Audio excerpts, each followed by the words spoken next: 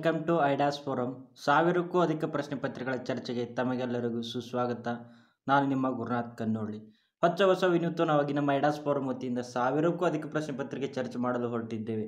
KPSC ಹಿಡಿದು KSP, KE board, UPSC, SSC, RRB ವಿವಿಧ ಎಲ್ಲ ಇಲಾಖೆಗಳ ಸಂಪೂರ್ಣ ಪ್ರಶ್ನೆ ಪತ್ರಿಕೆಯನ್ನು ಚರ್ಚೆ ಮಾಡಲು ಹೊರಟಿರ್ತೀವಿ. ಇದಕ್ಕೆ ನಿಮ್ಮ ಸಹಕಾರ ತುಂಬಾ ಅಗತ್ಯ. ಇನ್ನು ನಮ್ಮ ಟೆಲಿಗ್ರಾಮ್ ಚಾನಲ್ ಯಾರು ಜಾಯ್ನ್ ಆಗದೇ ಇದ್ದವರು ಪ್ಲೀಸ್ ಜಾಯ್ನ್ ಅಸ್.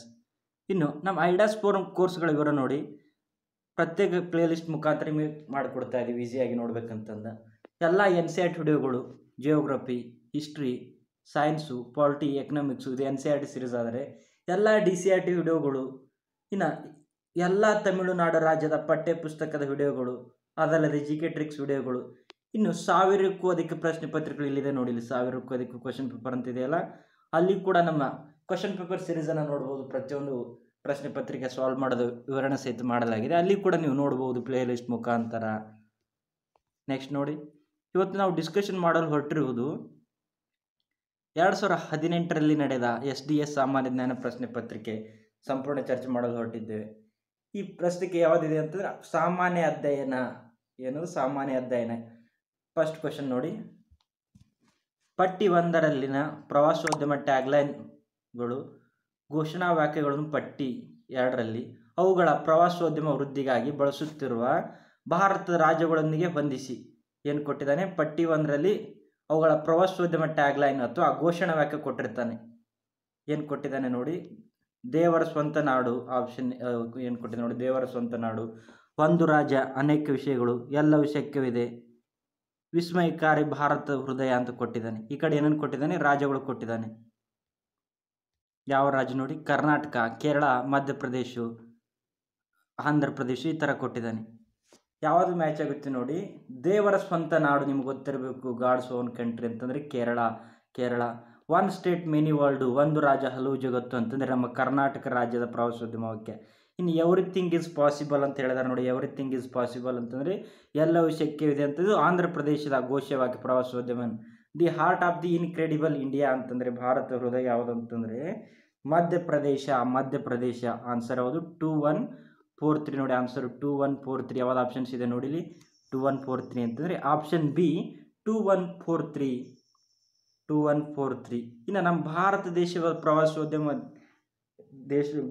ಧ್ಯೇಯವಾಕ್ಯ ಗೊತ್ತಿರಬೇಕು, ಅತಿಥಿ ದೇವೋಭವ. ನಮ್ಮ ಭಾರತ ದೇಶದ ಪ್ರವಾಸೋದ್ಯಮ ಧ್ಯೇಯವಾಕ್ಯನು ಅತಿಥಿ ದೇವೋಭವ, ಇನ್ಕ್ರೆಡಿಬಲ್ ಇಂಡಿಯಾ ಅಂತ ಕರೀತಾರೆ. ನಮ್ಮ ಕರ್ನಾಟಕ ನಿಮಗೆ ಗೊತ್ತಾಯಿತು, ಒಂದು ರಾಜ್ಯ ಹಲವು ಜಗತ್ತು. ಕೇರಳದ ಯಾವುದಂತಂದರೆ ದೇವರ ಸ್ವಂತ ನಾಡು ಕೇರಳ. ಆದರೆ ಎವ್ರಿಥಿಂಗ್ ಈಸ್ ಪಾಸಿಬಲ್, ಎಲ್ಲವೂ ಶಕ್ಯವಿದೆ ಅಂತ ಇದು ಆಂಧ್ರ ಪ್ರದೇಶ. ಇನ್ನು ವಿಸ್ಮಯಕಾರಿ ಭಾರತ ಹೃದಯ ಅಥವಾ the heart of the incredible India ಅಂತಂದರೆ ಇದು ಮಧ್ಯಪ್ರದೇಶದ ಪ್ರವಾಸೋದ್ಯಮ ಧ್ಯೇಯವಾಕ್ಯ ಇತ್ತು. ನೆಕ್ಸ್ಟ್ ನೋಡಿ, ಪಂಚಾಯಿತಿ ರಾಜ್ ರಚನೆಯಲ್ಲಿ ಆಳ್ವಿಕೆ ಅಥವಾ ಆಡಳಿತ ವ್ಯವಸ್ಥೆ ಯಾವುದು ಅಂತ ಕೇಳಿದಾನೆ. ಆಪ್ಷನ್ಸ್ ನೋಡಿ, ಗ್ರಾಮ ಮಟ್ಟದಲ್ಲಿ ಸ್ಥಳೀಯ ಸ್ವಸರ್ಕಾರದ ಏಕ್ ಟೈರ್ ರಚನೆ, ಗ್ರಾಮ ಮತ್ತು ಬ್ಲಾಕ್ ಮಟ್ಟಗಳಲ್ಲಿ ಸ್ಥಳೀಯ ಸ್ವಸರ್ಕಾರದ ದ್ವಿಟೈರ್ ವ್ಯವಸ್ಥೆ, ಗ್ರಾಮ ಬ್ಲಾಕ್ ಮತ್ತು ಜಿಲ್ಲಾ ಮಟ್ಟಗಳ ಸ್ಥಳೀಯ ಸ್ವಸರ್ಕಾರದ 3 ಟೈರ್ಸ್ ರಚನೆ. ಇನ್ನು ಆಪ್ಷನ್ ಡಿ ನೋಡಿ, ಗ್ರಾಮ ಬ್ಲಾಕ್, ಜಿಲ್ಲೆ ಮತ್ತು ರಾಜ್ಯ ಮಟ್ಟಗಳಲ್ಲಿ ಸ್ಥಳೀಯ ಸ್ವಸರ್ಕಾರದ 4 ಟೈರ್ ವ್ಯವಸ್ಥೆ ಯಾವುದಂತಂದರೆ ಒಂದು ಪಂಚಾಯತಿ ವ್ಯವಸ್ಥೆ ಅಂತಂದರೆ ಆಪ್ಷನ್ ಸಿ ನೋಡಿ, ಗ್ರಾಮ ಬ್ಲಾಕ್, ಜಿಲ್ಲಾ ಮಟ್ಟಗಳಲ್ಲಿ ಸ್ಥಳೀಯ ಸ್ವಸರ್ಕಾರದ 3 ಶ್ರೇಣಿ ಅಥವಾ 3 ಟೈರ್ ಸಿಸ್ಟಮ್ಮು.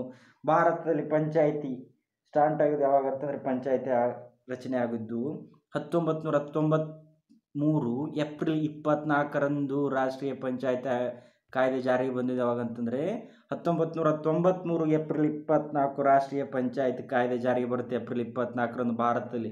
ಅದೇ ಕರ್ನಾಟಕದಲ್ಲಿ ಯಾವಾಗ ಜಾರಿಗೆ ಬರುತ್ತೆ? 1993 ಮೇ 10ರಂದು ನಮ್ಮ ಕರ್ನಾಟಕದಲ್ಲಿ ಜಾರಿಗೆ ಬಂದಿದೆ. ಇನ್ನು ಭಾರತದ ಮೊದಲ ಪಂಚಾಯತಿ ಇಲಾಖೆ ಯಾವುದಂತಂದರೆ ರಾಜಸ್ಥಾನದ ನಾಗೂರು. ಭಾರತದ ಮೊದಲ ಅಂತಂದರೆ ರಾಜಸ್ಥಾನದ ನಾಗೂರು. 1959ರಲ್ಲಿ ಜವಾಹರ್ಲಾಲ್ ನೆಹರು ಅವರು ಉದ್ಘಾಟನೆ ಮಾಡಿರ್ತಾರೆ ರಾಜಸ್ಥಾನದಲ್ಲಿ.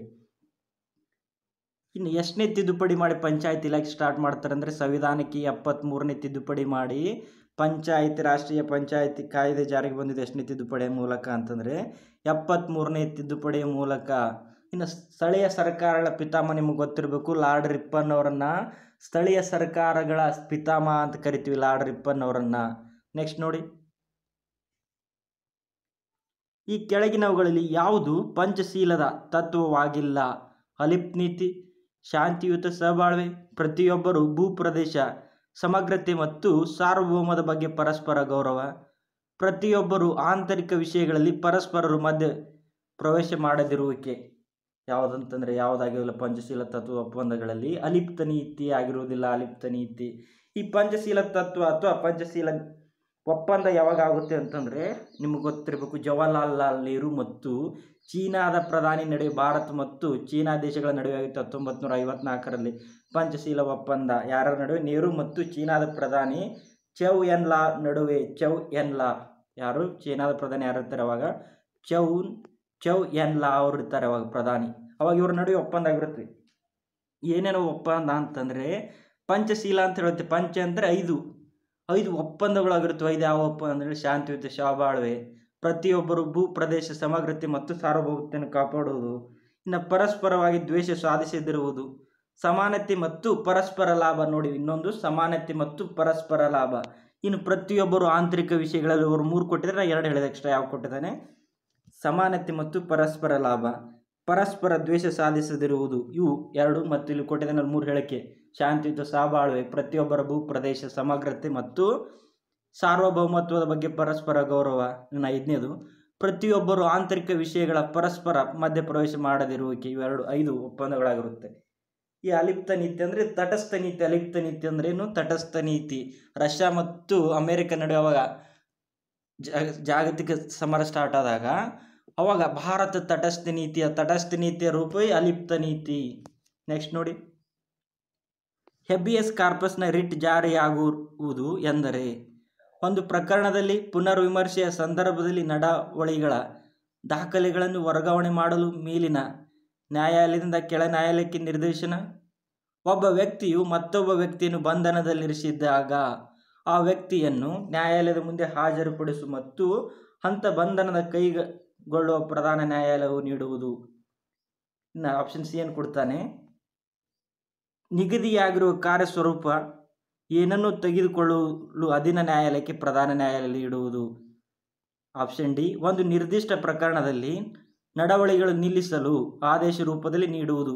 ಹೆಬಿಯಸ್ ಕಾರ್ಪಸ್ ಅಂತಂದರೆ ಅರ್ಥ ಹೇಳುತ್ತೆ. ಹೆಬಿಯಸ್ ಕಾರ್ಪಸ್ ಅಂದರೆ ಟು ಹ್ಯಾವ್ ದಿ ಬಾಡಿ ಅಂತಂದರೆ ಒಬ್ಬ ವ್ಯಕ್ತಿಯ ಬಂಧನದ ಕುರಿತು ಹೇಳುವುದು. ಇಲ್ಲಿ ಯಾವ್ದು ಕೊಟ್ಟಿದ್ರೆ ಕೇವಲ ಒಬ್ಬ ವ್ಯಕ್ತಿ ಮತ್ತೊಬ್ಬ ವ್ಯಕ್ತಿಯನ್ನು ಬಂಧನದಲ್ಲಿರಿಸಿದಾಗ ಇದು ಹೆಬಿಯಸ್ ಕಾರ್ಪಸ್ ಆಗುತ್ತೆ.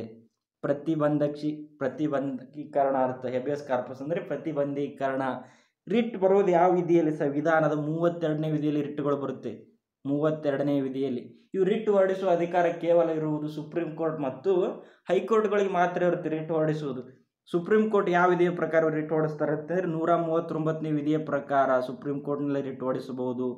ಇನ್ನು ಹೈಕೋರ್ಟ್ನ ಎಷ್ಟನೇ ವಿಧಿಯಪ್ಪ? ನಿಮ್ಗೆ ಗೊತ್ತಿರಬೇಕು, 226 ಹೈಕೋರ್ಟ್ ಮುಖಾಂತರ 226. ಒಟ್ಟು ರಿಟ್ಗಳ ಸಂಖ್ಯೆ ಎಷ್ಟಿವೆ? 5.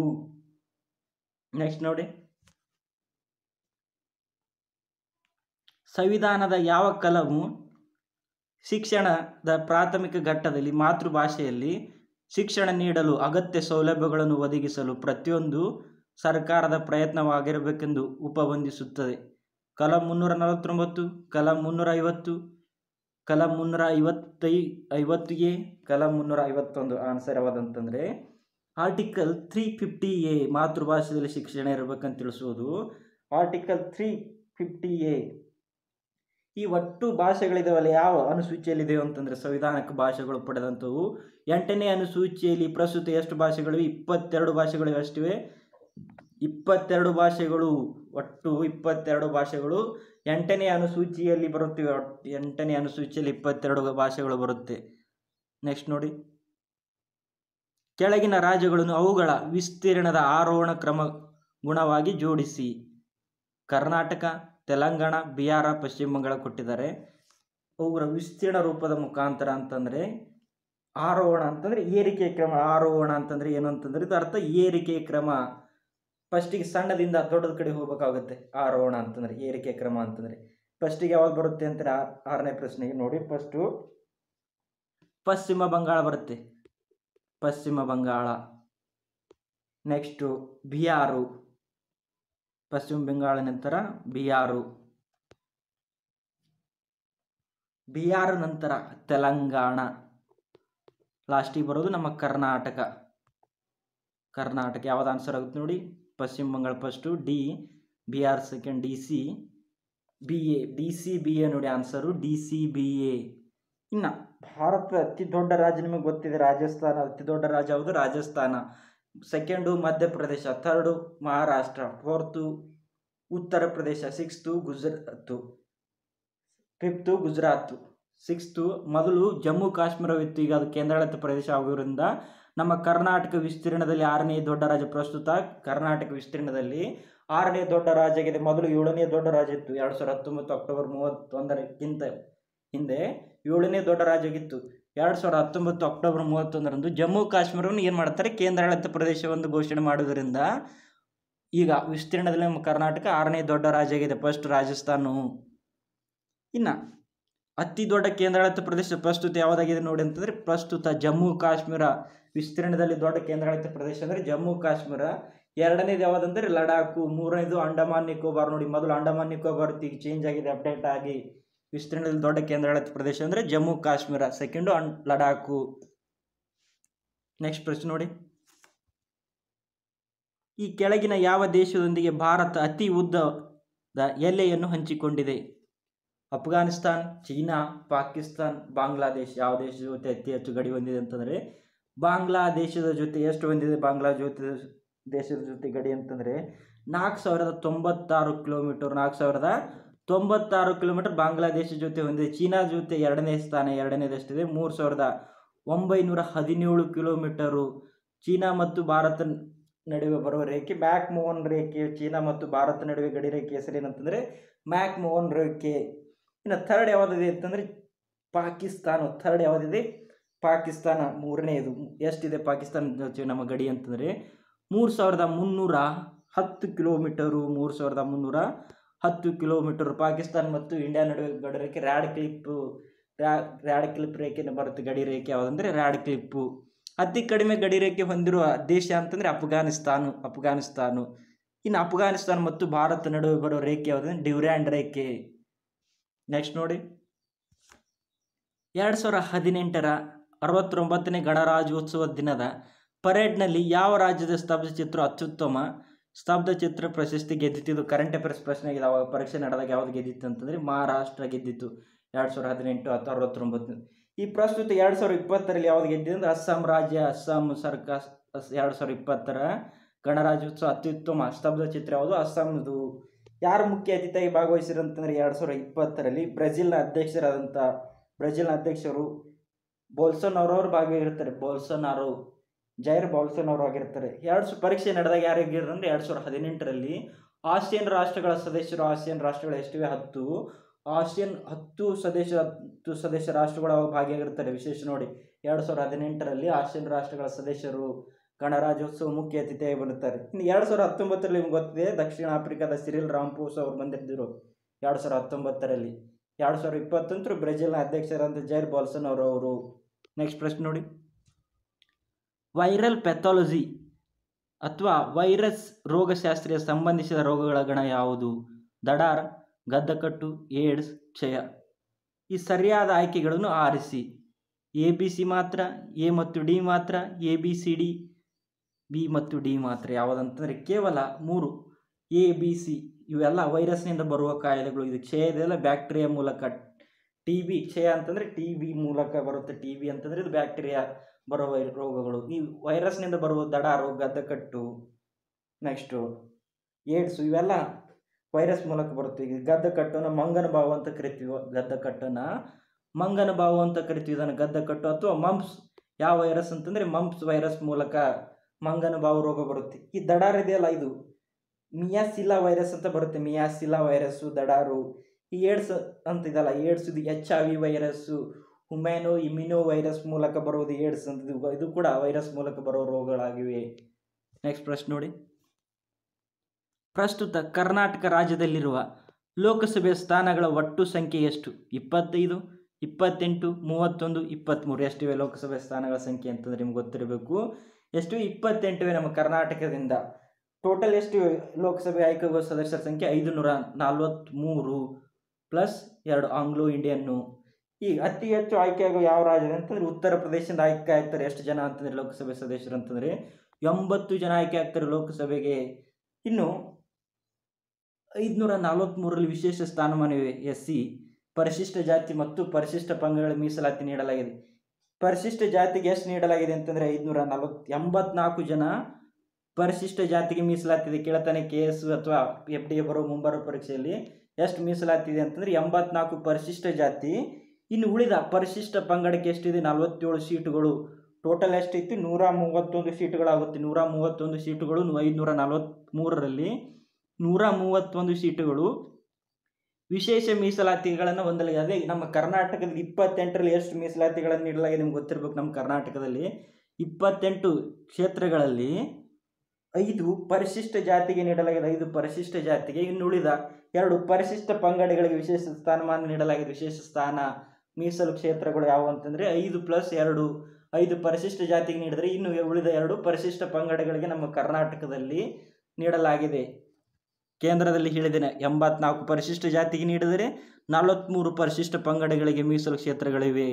ನೆಕ್ಸ್ಟ್ ನೋಡಿ, 21 ಮಾರ್ಚ್ 1994 ವಾಯುಗುಣ ಬದಲಾವಣೆ ಸಂಬಂಧಿಸಿದಂತೆ ವಿಶ್ವಸಂಸ್ಥೆಯ ಚೌಕಟ್ಟು ಒಡಂಬಡಿಕೆಯು ಜಾರಿಗೆ ಬಂದಿದೆ ಮತ್ತು 197 ದೇಶಗಳಿಂದ ಅನುಮೋದಿತವಾಗಿದೆ. ಇದು ಕೆಳಗಿನ ಯಾವುದರಲ್ಲಿ ಸಮ್ಮತಿಸಲಾದ 3 ಒಡಂಬಡಿಕೆಗಳೊಂದಾಗಿದೆ? 1992ರ ಸ್ಟಾಕ್ಹೋಮ್ ಸಮಾವೇಶ, 1972ರ ಸ್ಟಾಕ್ಹೋಮ್ ಸಮಾವೇಶ, 1992ರ ರಿಯೋ ಬ್ರೂ ಶೃಂಗಸಭೆ, 2002ರ ಜೋನ್ಸ್ಬರ್ಗ್ ಶೃಂಗಸಭೆ, 2009ರ ಕೋಪನ್ ಹೆಗನ್ ವಾಯುಗುಣ ಬದಲಾವಣೆ ಸಮಾವೇಶ. ಯಾವುದಂತಂದರೆ ಸರಿಯಾದ ಉತ್ತರ 1992ರ ರಿಯೋ ಬ್ರೂ ಶೃಂಗಸಭೆ. ಇದು ಸರಿಯಾದ ಉತ್ತರ. ಇನ್ನು 1972ರ ಸ್ಟಾಕ್ಹೋಮ್ ಸಮಾವೇಶನಾಗಿ ಇಟ್ಕೊಟ್ಟು ಪರಿಸರದ ಕುರಿತು ಪರಿಸರದ ಸಂಬಂಧಿಸಿದಂತೆ ಜಾಗತಿಕ ನಡೆಸಿದ ಮೊದಲ ಸಭೆ ಯಾವುದಂತಂದರೆ ಸ್ಟಾಕ್ಹೋಮ್ ಸಮಾವೇಶ. ಪರಿಸರಕ್ಕೆ ಸಂಬಂಧಿಸಿದಂತೆ ಸಭೆ ನಡೆಸಿದ ಜಾಗತಿಕ ಮೊದಲ ಸಭೆ ಅಂತಂದರೆ ಸ್ವೀಡನ್ ದೇಶದ ಸ್ಟಾಕ್ಹೋಮ್ನಲ್ಲಿ 1972 ಜೂನ್ 5ರಂದು ನಡೆಯುತ್ತೆ. ಆ ದಿನವನ್ನು ನಾವು ಏನಂತ ಆಚರಣೆ ಮಾಡ್ತೀವಿ? ಜೂನ್ 5ರಂದು ಅದರ ನೆನಪಿಗಾಗಿ ವಿಶ್ವ ಪರಿಸರ ದಿನ. ಜೂನ್ 5ನ್ನು ವಿಶ್ವ ಪರಿಸರ ದಿನ ಅಂತ ಆಚರಣೆ ಮಾಡ್ತೀವಿ. ಈ 2020ರ ಜೂನ್ 5ರ ವಿಶ್ವ ಪರಿಸರ ದಿನಾಚರಣೆ ಧ್ಯೇಯವಾಕ್ಯ ಏನಂತಂದ್ರೆ ನಿಮ್ಗೆ ಗೊತ್ತಿರಬೇಕು. Time for nature. ಏನಂತಂದ್ರೆ ಧ್ಯೇಯವಾಕ್ಯ ಕೇಳ್ತಾನೆ ಎಕ್ಸಾಮಲ್ಲಿ. ಟೈಮ್ ಫಾರ್ ನೇಚರ್ ನೋಡಿ, ವಿಶ್ವ ಪರಿಸರ ದಿನದ ಧ್ಯೇಯವಾಕ್ಯ ಏನಾಗಿತ್ತು? Time for nature. ನೆನಪಿದು ಸೇವ್ ಮಾಡ್ಕೊಂಡು ಇಟ್ಕೊಳ್ಳಿ, ಇಲ್ಲ ಬರೆದು ಇಟ್ಕೊಳ್ಳಿ ಈ ಥೀಮು. ನೆಕ್ಸ್ಟ್ ನೋಡಿ, ಭಾರತವು CERN ಸಹ ಸದಸ್ಯನಾಗಿದ್ದು ಭಾರತ ಸರ್ಕಾರದೊಂದಿಗೆ ಅದರ ಆಂತರಿಕ ಅನುಮೋದನಾ ವ್ಯವಹಾರಗಳನ್ನು CERN ನೊಡನೆ ಈ ಮೊದಲು ಸಹಿ ಮಾಡಿರುವ ಒಪ್ಪಂದಕ್ಕೆ ಸಂಬಂಧಿಸಿದಂತೆ ಪೂರ್ಣಗೊಳಿಸುತ್ತಿದೆ. CERN ಎಂದರೇನು? ನ್ಯೂಕ್ಲಿಯರ್ ಸಂಶೋಧನೆಗಾಗಿ ಯುರೋಪಿಯನ್ ಸಂಘಟನೆ, ರಾಜಕೀಯ ಬಲಶಾಲಿಯಾದ 25 ದೇಶಗಳ ಸಮೂಹ, ವಿಶ್ವ ವ್ಯಾಪಾರಕ್ಕಾಗಿ ಸಂಧಾನ ಮಾಡಿಕೊಂಡ ದೇಶಗಳ ಸಮೂಹ, ಅತ್ಯಂತ ಆರ್ಥಿಕವಾಗಿ ಪ್ರಭಾವಶಾಲಿಯಾದ 20 ದೇಶಗಳ ಸಮೂಹ. CERN ಅಂತಂದರೆ ಇದು ಗೊತ್ತಿರಬೇಕು ನಿಮಗೆ. ನ್ಯೂಕ್ಲಿಯರ್ ಸಂಶೋಧನೆಗಾಗಿ ಯುರೋಪಿಯನ್ಗಳ ಸಂಘಟನೆ ಅರ್ಥ. ನ್ಯೂಕ್ಲಿಯರ್ ಸಂಶೋಧನೆಗೆ ಆಪ್ಷನ್ ಎ ಅದು. ಇನ್ನು ಇದೊಂದು ಏನಾಗಿದೆ CERN ಅಂತಂದರೆ ನಿಮ್ಗೆ ಗೊತ್ತಿರಬೇಕು. ಇದೊಂದು ಜಗತ್ತಿನ ಅತ್ಯಂತ ದೊಡ್ಡ ಅಣುವಸ್ತ್ರ ಸಂಶೋಧನೆ. CERN ಏನಾಗಿದೆ? ಜಗತ್ತಿನ ಅತಿ ದೊಡ್ಡ ಅಣುವಸ್ತ್ರ ಸಂಶೋಧನೆ ಸಂಸ್ಥೆಯಾಗಿದೆ. ಇದೊಂದು ಯಾವಾಗ ಸ್ಟಾರ್ಟ್ ಆಗಿದೆ CERN ನಿಮ್ಗೆ ಗೊತ್ತಿರಬೇಕು. 1954ರಲ್ಲಿ ಸ್ಟಾರ್ಟ್ ಆಗಿರುತ್ತೆ. 1954ರಲ್ಲಿ ಸ್ಟಾರ್ಟ್ ಆಗಿದೆ. ವಿಶ್ವ ಆರ್ಥಿಕ ಫೋರಂನ ಪಾರ್ಶ್ವರೇಖೆ ಮೇಲೆ ಇತ್ತೀಚೆಗೆ ಸ್ವಿಟ್ಜರ್ಲ್ಯಾಂಡ್ನ ದಾವೋಸ್ನಲ್ಲಿ ಬಿಡುಗಡೆ ಮಾಡಲಾದ ವರ್ಲ್ಡ್ ಎಕನಾಮಿಕ್ ಔಟ್ಲುಕ್ ಹೊರನೋಟದ ಮೇರೆಗೆ 2018ರ ಭಾರತ GDP ಬೆಳವಣಿಗೆ ಮುನ್ಸೂಚನೆ. ಇದು ಕರೆಂಟ್ ಅಫೇರ್ಸ್ ಪ್ರಶ್ನೆ ಆಗಿತ್ತು. ಅವಾಗ ಎಷ್ಟಿರುತ್ತೆ ಭಾರತ GDP ಅಂತಂದರೆ 7.4 ಇರುತ್ತೆ. IMF ಬಿಡುಗಡೆ ಮಾಡುವ ವರ್ಲ್ಡ್ ಎಕನಾಮಿಕ್ ಔಟ್ಲುಕ್ಕು. ಈಗ ಪ್ರಸ್ತುತ ಎಷ್ಟಿದೆ ಭಾರತ ಅಂತಂದರೆ ಅಂದಾಜು 4.8 ಇದೆ. ಅಂದಾಜು 4.8. ಇನ್ನು ಈ ವರದಿಯನ್ನು ಯಾರು ಬಿಡುಗಡೆ ಮಾಡ್ತಾರೆ? ವರ್ಲ್ಡ್ ಎಕನಾಮಿಕ್ ಔಟ್ಲುಕ್ಕನ್ನು IMF ಸಂಸ್ಥೆ. ಯಾರನ್ನ? ವರ್ಲ್ಡ್ ಎಕನಾಮಿಕ್ ಔಟ್ಲುಕ್ಕನ್ನು IMF ಸಂಸ್ಥೆ ಮಾಡುತ್ತೆ.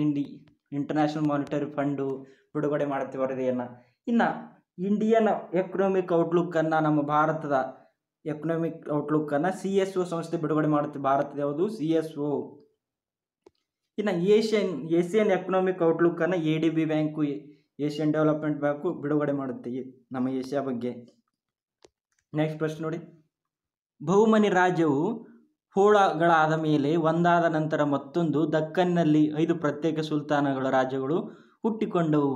ಈ ಕೆಳಗಿನವುಗಳಲ್ಲಿ ಯಾವುದು ಮೊದಲು ಪ್ರತ್ಯೇಕವಾದ ಇದು ಕೇಳಿದಾನೆ ದೇಶ? ಅಹಮದ್ನಗರ ನಿಜಾಂಶಾಹಿ ಮನೆತನ, ಗೋಲ್ಕೊಂಡದ ಕುತುಬ್ಶಾಹಿ ಮನೆತನ, ಬಿರಾರ್ನ ಇಮಾದ್ಶಾಹಿ ಮನೆತನ, ಬಿಜಾಪುರದ ಆದಿಲ್ಶಾಹಿ ಮನೆತನ. ಯಾವುದಂತಂದರೆ ಇದು ಸರಿಯಾದ ಉತ್ತರ. ಯಾವುದು ಮೊದಲು ವಿಭಜನೆ ಆಗುತ್ತೆ ಅಂತಂದರೆ ಬಿರಾರ್ನ ಇಮಾದ್ಶಾಹಿ ಮನೆತನ ಮೊದಲು ವಿಭಜನೆಗೊಂಡಿದ್ದು ಬಿರಾರ್ನ ಇಮಾದ್ಶಾಹಿ ಮನೆತನ. ಒಟ್ಟು ಎಷ್ಟು ಮನೆತನಗಳು ವಿಭಾಗ ಅಂತ ನಿಮ್ಗೆ ಗೊತ್ತಿರಬೇಕು. ಬಿರಾರ್ನ ಇಮಾದ್ಶಾಹಿ, ಬೀದರ್ನ ಬರೀದ್ಶಾಹಿ, ಬಿಜಾಪುರ ಆದಿಲ್ಶಾಹಿ, ಗೋಲ್ಕೊಂಡದ ಕುತುಬ್ಶಾಹಿ, ಅಹಮದ್ನಗರದ ನಿಜಾಂಶಾಹಿಗಳು. ಒಟ್ಟು ಬಹುಮನಿ ರಾಜ್ಯದ 5 ಮನೆತನಗಳು ಯಾವಂತರೂ 5 ಮನೆತನಗಳು, ಪ್ರಮುಖ 5 ಮನೆತನಗಳು ಇವೆಲ್ಲ. ನೆಕ್ಸ್ಟ್ ನೋಡಿ, ಇತ್ತೀಚೆಗಷ್ಟೇ ನಿಧನ ಹೊಂದಿದ ಪೀಟರ್ ಸುದರ್ಲ್ಯಾಂಡ್ರು ಈ ಕೆಳಗಿನ ಯಾವ ಸಂಸ್ಥೆಯ ಹಿಂದಿನ ಡೈರೆಕ್ಟರ್ ಜನರಲ್ ಆಗಿದ್ದರು? ಇದು ಕೂಡ ಕರೆಂಟ್ ಅಫೇರ್ಸ್ ಪ್ರಶ್ನೆ ಆಗಿದೆ. ಅವಾಗ ಪರೀಕ್ಷೆ ನಡೆದಾಗ ಅವರು ಯಾವ ಸಂಸ್ಥೆ ಡೈರೆಕ್ಟರ್ ಆಗಿರ್ತಾರೆ ಅಂತಂದರೆ ವಿಶ್ವ ವ್ಯಾಪಾರ ಸಂಸ್ಥೆ ಅಥವಾ ವರ್ಲ್ಡ್ ಟ್ರೇಡ್ ಆರ್ಗನೈಸೇಷನ್ ಅದು ಆಗಿರ್ತಾರೆ, ಮಾಜಿ ಕಾರ್ಯದರ್ಶಿ. ಅದಕ್ಕಿಂತ ಇವ್ರು ಏನಾಗಿರ್ತಾರೆ, ಗ್ಯಾಟ್ದ ಕಾರ್ಯದರ್ಶಿ ಆಗಿರ್ತಾರೆ. ಮೊದಲು ಗ್ಯಾಟ್ದ ಕಾರ್ಯದರ್ಶಿ ಆಗಿರ್ತಾರೆ.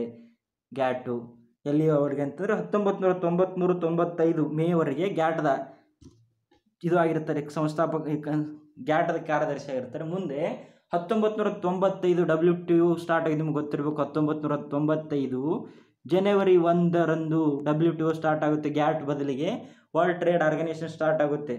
ಅವಾಗಿನ ಪ್ರಾರಂಭದ ಸದಸ್ಯ ಕಾರ್ಯದರ್ಶಿ ಯಾರು ಇರ್ತಾರೆ ಅಂತಂದರೆ ಇವರೇ ಇರ್ತಾರೆ, ಪೀಟರ್ ಸದರ್ಲ್ಯಾಂಡ್ ಅವರು. WTOದ ಮೊದಲ ಸಂಸ್ಥಾಪಕ ಕಾರ್ಯದರ್ಶಿ. ನೋಡಿ ಕೇಳ್ಬೋದು, WTOದ ಕಾರ್ಯದರ್ಶಿ ಯಾರಂತಂದರೆ ಮೊದಲ ಕಾರ್ಯದರ್ಶಿ ಅಂದರೆ ಪೀಟರ್ ಸದರ್ಲ್ಯಾಂಡ್. ಈಗ ಪ್ರಸ್ತುತ ಯಾರಿದ್ದಾರೆ ನಮ್ಮ ಈಗ ಅಂತಂದರೆ ನಿಮ್ಗೆ ಗೊತ್ತಿರಬೇಕು, ರಾಬರ್ಟ್ ಅಜಿವಿಡೋ ಅದರ WTOದ ಕಾರ್ಯದರ್ಶಿ ಯಾರಿದ್ದಾರೆ, ರಾಬರ್ಟ್ ಅಜಿವಿಡೋ. ಇವರು ಯಾವ ದೇಶ ನಿಮ್ಗೆ ಗೊತ್ತಿರಬೇಕು, ಬ್ರೆಜಿಲ್ ದೇಶದವರು.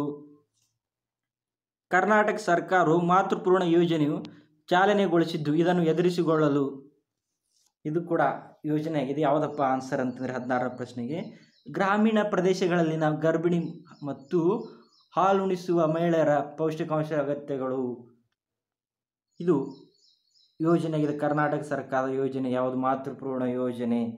ಇನ್ನು ಇತ್ತೀಚೆಗೆ 2018ರಲ್ಲಿ ಯಾವ ಯೋಜನೆ ತಂದರೆ ಅಂದರೆ ಮುಖ್ಯಮಂತ್ರಿ ಮಾತೃಶ್ರೀ ಯೋಜನೆ ಅಂತ ತರ್ತಾರೆ. ಮುಖ್ಯಮಂತ್ರಿ ಮಾತೃಶ್ರೀ ಯೋಜನೆ ಇದೆ ಅಂತಂದರೆ ಏನದು ಉದ್ದೇಶ? ಹೆರಿಗೆ ಪೂರ್ವದಲ್ಲಿ ತಿಂಗಳಿಗೆ 1000ರಂತೆ 3 ತಿಂಗಳು, ಹೆರಿಗೆಯ ನಂತರ 3 ತಿಂಗಳವರೆಗೆ ಒಟ್ಟು 6000 ನೀಡುವ ಯೋಜನೆ ಆಗಿದೆ. ಯಾವುದು? ಮಾತೃಶ್ರೀ ಯೋಜನೆ. ಮುಖ್ಯಮಂತ್ರಿ ಮಾತೃಶ್ರೀ ಯೋಜನೆ. ಹೆರಿಗೆಯ ಪೂರ್ವದಲ್ಲಿ 3000, ಹೆರಿಗೆಯ ನಂತರ 3000 ಕೊಡುವ ಯೋಜನೆ. ಒಟ್ಟು 6000 ಹಣವನ್ನು ನೀಡುವುದಾಗಿದೆ.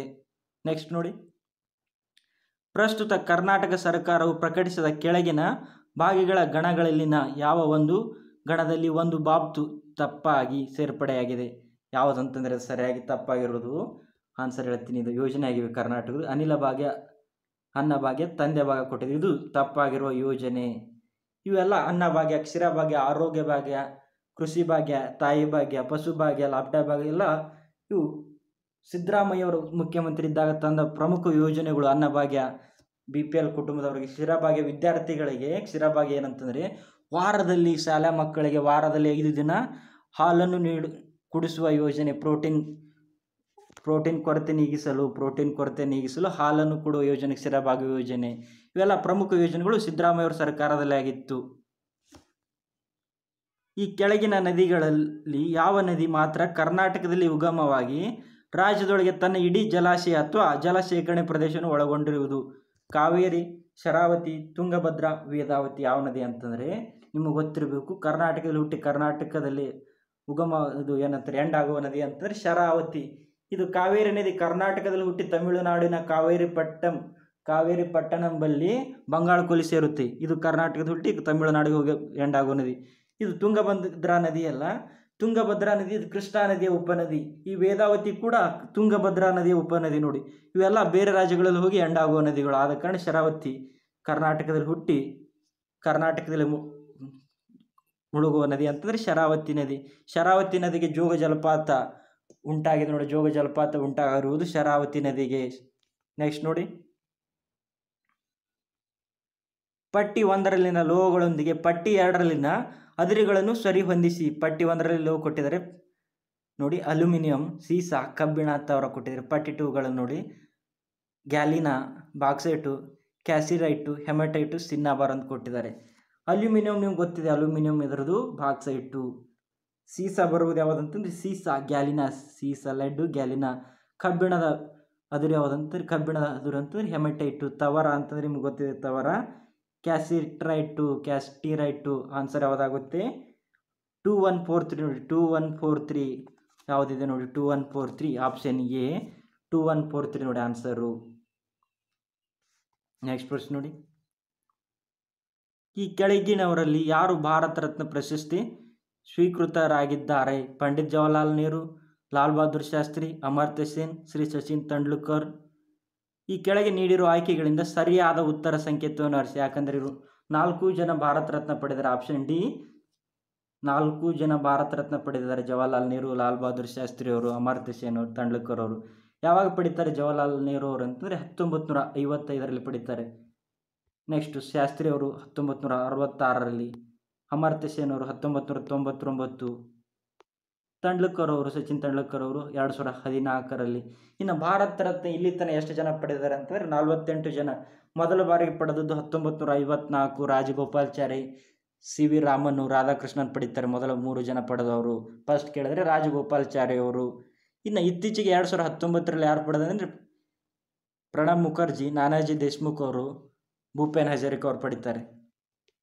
ನೆಕ್ಸ್ಟ್ ನೋಡಿ, ಸೈಮನ್ ಆಯೋಗಕ್ಕೆ ಸಂಬಂಧಿಸಿದಂತೆ ಕೆಳಗಿನ ಹೇಳಿಕೆಗಳನ್ನು ಪರಿಗಣಿಸಿ. 1928ರಲ್ಲಿ ಭಾರತಕ್ಕೆ ಬಂದದ್ದು ಮತ್ತಷ್ಟು ಹೆಚ್ಚಿನ ಸಂವಿಧಾನಕ್ಕೆ ಸುಧಾರಣೆಗಳ ಸಾಧ್ಯತೆಗಳು ಪರಿಶೋಧಿಸಲಿಕ್ಕಾಗಿ. ಈ ಆಯೋಗದಲ್ಲಿ ಭಾರತೀಯರ್ಯಾರು ಪ್ರತಿನಿಧಿಸಲ್ಪಡುವುದರಿಂದ ಭಾರತೀಯರಿಂದ ಇದು ಬಹಿಷ್ಕೃತವಾಯಿತು. ಈ ಮೇಲಿನ ಹೇಳಿಕೆಗಳಲ್ಲಿ ಯಾವುದು ಸರಿ ಕೇಳಿದಾನೆ. ಯಾಕಂದರೆ ಆಪ್ಷನ್ ಯಾವುದಂತಾರೆ ಆನ್ಸರು, ರೈಟ್ ಆನ್ಸರು. ಮೇಲಿನ ಹೇಳಿಕೆಗಳು ಎರಡೂ ಸರಿವೆ. ಯಾಕೆ ಬಂದಿರ್ತದೆ ಅಂತ, ಸೈಮನ್ ಆಯೋಗ 1927ರಲ್ಲಿ ನೇಮಕಗೊಂಡಿರುತ್ತೆ. 1919ರ ಮ್ಯಾಂಟಗೋ ಚೆಮ್ಸ್ಫರ್ಡ್ ಸುಧಾರಣೆ ಕುರಿತು ಪರಿಶೀಲನೆ ಮಾಡಲು ಬಂದಿರುತ್ತದೆ. 1919ರಲ್ಲಿ ಯಾವ ಚಳವಳಿದು ಸ್ಟಾರ್ಟ್ ಆಗುತ್ತೆ? ಮೌಂಟೆಗೋ ಚೆಮ್ಸ್ಫರ್ಡ್ ಸುಧಾರಣೆ ಬಂದಿರುತ್ತೆ 1919ರಲ್ಲಿ. ಆ ಕಾಯ್ದೆಯ ತನಿಖೆಯನ್ನು ಮಾಡಲು 1927 ಸೈಮನ್ ಆಯೋಗ ಬಂದಿರುತ್ತೆ. ಅದರಲ್ಲಿ ಒಟ್ಟು ಎಷ್ಟು ಜನ ಬಂದಿರ್ತಾರೆ? 7 ಜನ ಬಂದಿರ್ತಾರೆ. ಅದರಲ್ಲಿ ಒಬ್ಬರು ಕೂಡ ಭಾರತೀಯರು ಇರುವುದಿಲ್ಲ. ಆ ಚಳುವಳಿ ಏನಾಗುತ್ತೆ? Simon go back ಚಳುವಳಿಯಲ್ಲಿ 1928ರಲ್ಲಿ Lala Lajpat Roy ಅವರು ಮರಣ ಹೊಂದ್ತಾರೆ. ಲಾಲಾ ಲಜಪತ್ ರಾಯ್ ಅವರು ಮರಣ ಹೊಂದಿದ ಇದೇ ಚಳುವಳಿಯಲ್ಲಿ ಸೈಮನ್ ಗೋ ಬ್ಯಾಕ್ ಚಳುವಳಿ 1928ರಲ್ಲಿ ಲಾಲಾ ಲಜಪತ್ ರಾಯ್ ಅವರು ನಿಧನ ಹೊಂದ್ತಾರೆ. 22ನೇ ಪ್ರಶ್ನೆ ನೋಡಿ, ಮಹಾತ್ಮ ಗಾಂಧಿಯವರು ಸಾಯುವವರೆಗೂ ಉಪವಾಸವನ್ನು ಕೋಮುವಾದಿ ನಿರ್ಣಯದ ವಿರುದ್ಧವಾಗಿ ಕೈಗೊಂಡರು. ಅಂತೂ ಅವರು ಉಪವಾಸವನ್ನು ನಿಲ್ಲಿಸಿದರು. ಏಕೆಂದರೆ ಮಹಾತ್ಮ ಗಾಂಧಿಯವರು ನಿರ್ಣಯವನ್ನು ಒಪ್ಪಿಸಿಕೊಳ್ಳುವಂತೆ ಮಾಡುವಲ್ಲಿ ಕಾಂಗ್ರೆಸ್ ನಾಯಕರು ಯಶಸ್ವಿ ಪ್ರಾಬಲ್ಯಗೊಳಿಸಿದರು. ಬ್ರಿಟಿಷ್ ಸರ್ಕಾರವು ಕೋಮುವಾದಿ ನಿರ್ಣಯವನ್ನು ಹಿಂತೆಗೆದುಕೊಂಡಿತು. ಪುನಃ ಕೌಲಿನ್ ಮುಕ್ತಾಯದಿಂದಾಗಿ ದುರ್ಬಲ ವರ್ಗಗಳ ಮುಕ್ತವಾಗಿ ನಿರ್ಣಯವನ್ನು ವಿರೋಧಿಸಿದವು. ಯಾವುದಂತಂದರೆ ಪುನಃ ಕೌಲಿನ್ ಮುಕ್ತಾಯ ಅಥವಾ ಪುನಃ ಒಪ್ಪಂದದ ಮೂಲಕ ಏನು ಮಾಡ್ತಾರೆ? 1932ರಲ್ಲಿ ಪುನಃ ಒಪ್ಪಂದ ಆಗುತ್ತೆ. 1932ರಲ್ಲಿ ಸೆಪ್ಟೆಂಬರ್ 24ರಂದು 1932 ಸೆಪ್ಟೆಂಬರ್ 24ರಂದು ಯರವಾಡ ಜೈಲಿನಲ್ಲಿ ಅಂಬೇಡ್ಕರ್ ಮತ್ತು ಗಾಂಧಿ ನಡುವೆ ಪುನಃ ಒಪ್ಪಂದ ಆಗುತ್ತೆ. ಅವಾಗ ಪುನಃ ಒಪ್ಪಂದದ ಅವಾಗ ನಡೆಯುವಾಗ ಈ ಮಾತನ್ನು ಹೇಳಿರ್ತಾರೆ ಮೇಲಿನ ರೀತಿ. ನೆಕ್ಸ್ಟ್ ನೋಡಿ, ಈ ಕೆಳಗಿನವುಗಳಲ್ಲಿ ಯಾವುದು ಒಂದು ಬಗೆಯ ಕರೆನ್ಸಿಯು ತನ್ನ ಮೌಲ್ಯವನ್ನು ಶೀಘ್ರಗತಿಯಲ್ಲಿ ಕಳೆದುಕೊಳ್ಳುತ್ತಿದೆ ಅಥವಾ ಇತರೆ ಕರೆನ್ಸಿಗಳಿಗೆ ಪರಿವರ್ತಿಸಲು ಕಷ್ಟವಾಗುತ್ತಿದೆ ಮತ್ತು ವಿದೇಶಿ ವಿನಿಮಯ ವಿತರಕರು ಅದನ್ನು ತಪ್ಪಿಸಿಕೊಳ್ಳಲು ಇಚ್ಛಿಸುತ್ತಾರೆ? ಗಡು ಕರೆನ್ಸಿ, ಮೃದು ಕರೆನ್ಸಿ, ಫಿಯೆಟ್ ಕರೆನ್ಸಿ, ಪರ್ಯಾಯ ಕರೆನ್ಸಿ. ಯಾವುದಂತಂದರೆ ಇದು ಸರಿಯಾದ ಆನ್ಸರು ಮೃದು ಕರೆನ್ಸಿ. ಮೃದು ಕರೆನ್ಸಿ, ಸಾಫ್ಟ್ ಕರೆನ್ಸಿ. ಇನ್ನು ಹಾರ್ಡ್ ಕರೆನ್ಸಿ ನಿಮ್ಗೆ ಗೊತ್ತಿರಬೇಕು ಏನಂತಂದರೆ ಜಗತ್ತಿನಾದ್ಯಂತ ಸರಕು ಮತ್ತು ಸೇವೆಗಳ ಪಾವತಿಗೆ ಸಂಬಂಧಿಸುವ currency ಯಾವುದಂತಂದರೆ hard currency. Hard currency option ಗಡುಸು currency ಕೊಟ್ಟಿದ್ರಲ್ಲ, ಅದು ಏನಂತಂದರೆ ಜಗತ್ತಿನಾದ್ಯಂತ ಸರಕು ಮತ್ತು ಸೇವೆಗಳ ಪಾವತಿಗೆ ಸಂಬಂಧಿಸಿರುವ ಕರೆನ್ಸಿ ಯಾವುದಂತಂದರೆ ಇದು ಹಾರ್ಡ್ ಕರೆನ್ಸಿ. ನೆಕ್ಸ್ಟ್ ನೋಡಿ, ಪಟ್ಟಿ 1ರಲ್ಲಿನ ಕರ್ನಾಟಕ ಜಲಪಾತಗಳೊಂದಿಗೆ ಪಟ್ಟಿ 2ರಲ್ಲಿನ ಅವುಗಳ ನದಿಗಳನ್ನು ಹೊಂದಿಸಿ ಕೇಳಿದ್ದಾರೆ. ಮಾಗೋಡು ಜಲಪಾತಗಳು ಕೊಟ್ಟಿದ್ದಾರೆ. ಮಾಗೋಡು ಲಾಲ್ಗುಳಿ, ಉಂಚಳ್ಳಿ, ಬಂಡಾಜಿ ಜಲಪಾತ ಕೊಟ್ಟಿದ್ದಾರೆ. ಈ ಕಡೆ ನದಿಗಳು ಕೊಟ್ಟಿದ್ದಾನೆ. ಕಾಳಿ, ಅಘನಾಶಿನಿ, ನೇತ್ರಾವತಿ, ಬೇಡ್ತಿ ಕೊಟ್ಟಿದ್ದಾರೆ. ಇವು ಯಾವ ನೋಡಿ, ಮಾಗೋಡು ಜಲಪಾತ ಬರುವುದು ನಿಮ್ಗೆ ಗೊತ್ತಿದೆ. ಮಾಗೋಡು ಬೇಡ್ತಿ ನದಿಗೆ ಉಂಟಾಗಿದೆ. ಲಾಲ್ಗುಳಿ ಯಾವುದಂತಂದರೆ ಲಾಲ್ಗುಳಿ. ಕಾಳಿ ನದಿಗೆ ಉಂಟಾಗಿದೆ ಲಾಲ್ಗುಳಿ ಜಲಪಾತ ಕಾಳಿ. ಉಂಚಳ್ಳಿ ಅಘನಾಶಿನಿ ಜಲಪಾತ. ಬಂಡಾಜಿ ಜಲಪಾತ ಯಾವ ನದಿಗೆ? ನೇತ್ರಾವತಿ. ಆನ್ಸರ್ ಯಾವುದಾಗುತ್ತೆ ನೋಡಿ? 4123 ಯಾವುದು? 4123 ಆನ್ಸರ್ ಎ. ಇನ್ನು ಕರ್ನಾಟಕದ ಜಲಪಾತಗಳ ಜಿಲ್ಲೆ ಅಂತಂದು ಯಾವುದಂತ ಕರಿತೀವಿ ನಿಮ್ಗೆ ಗೊತ್ತಿರಬೇಕು. ಕರ್ನಾಟಕದ ಜಲಪಾತಗಳ ಜಿಲ್ಲೆ ಯಾವುದಂತಂದರೆ ಉತ್ತರ ಕನ್ನಡ. ಕರ್ನಾಟಕದ ಜಲಪಾತಗಳ ಜಿಲ್ಲೆ ಅಂತ ಕರಿತೀವಿ ಉತ್ತರ ಕನ್ನಡವನ್ನು. ಇನ್ನು ಭಾರತದ ನಯಾಗಾರ್ ಜಲಪಾತ ಅಂದು ಗೋಕಾಕ್ ಜಲಪಾತವನ್ನು ಕರಿತೀವಿ. ಗೋಕಾಕ್ ಜಲಪಾತ ಘಟಪ್ರಭಾ ನದಿಗೆ ಉಂಟಾಗಿದೆ. ನೆಕ್ಸ್ಟ್ ನೋಡಿ,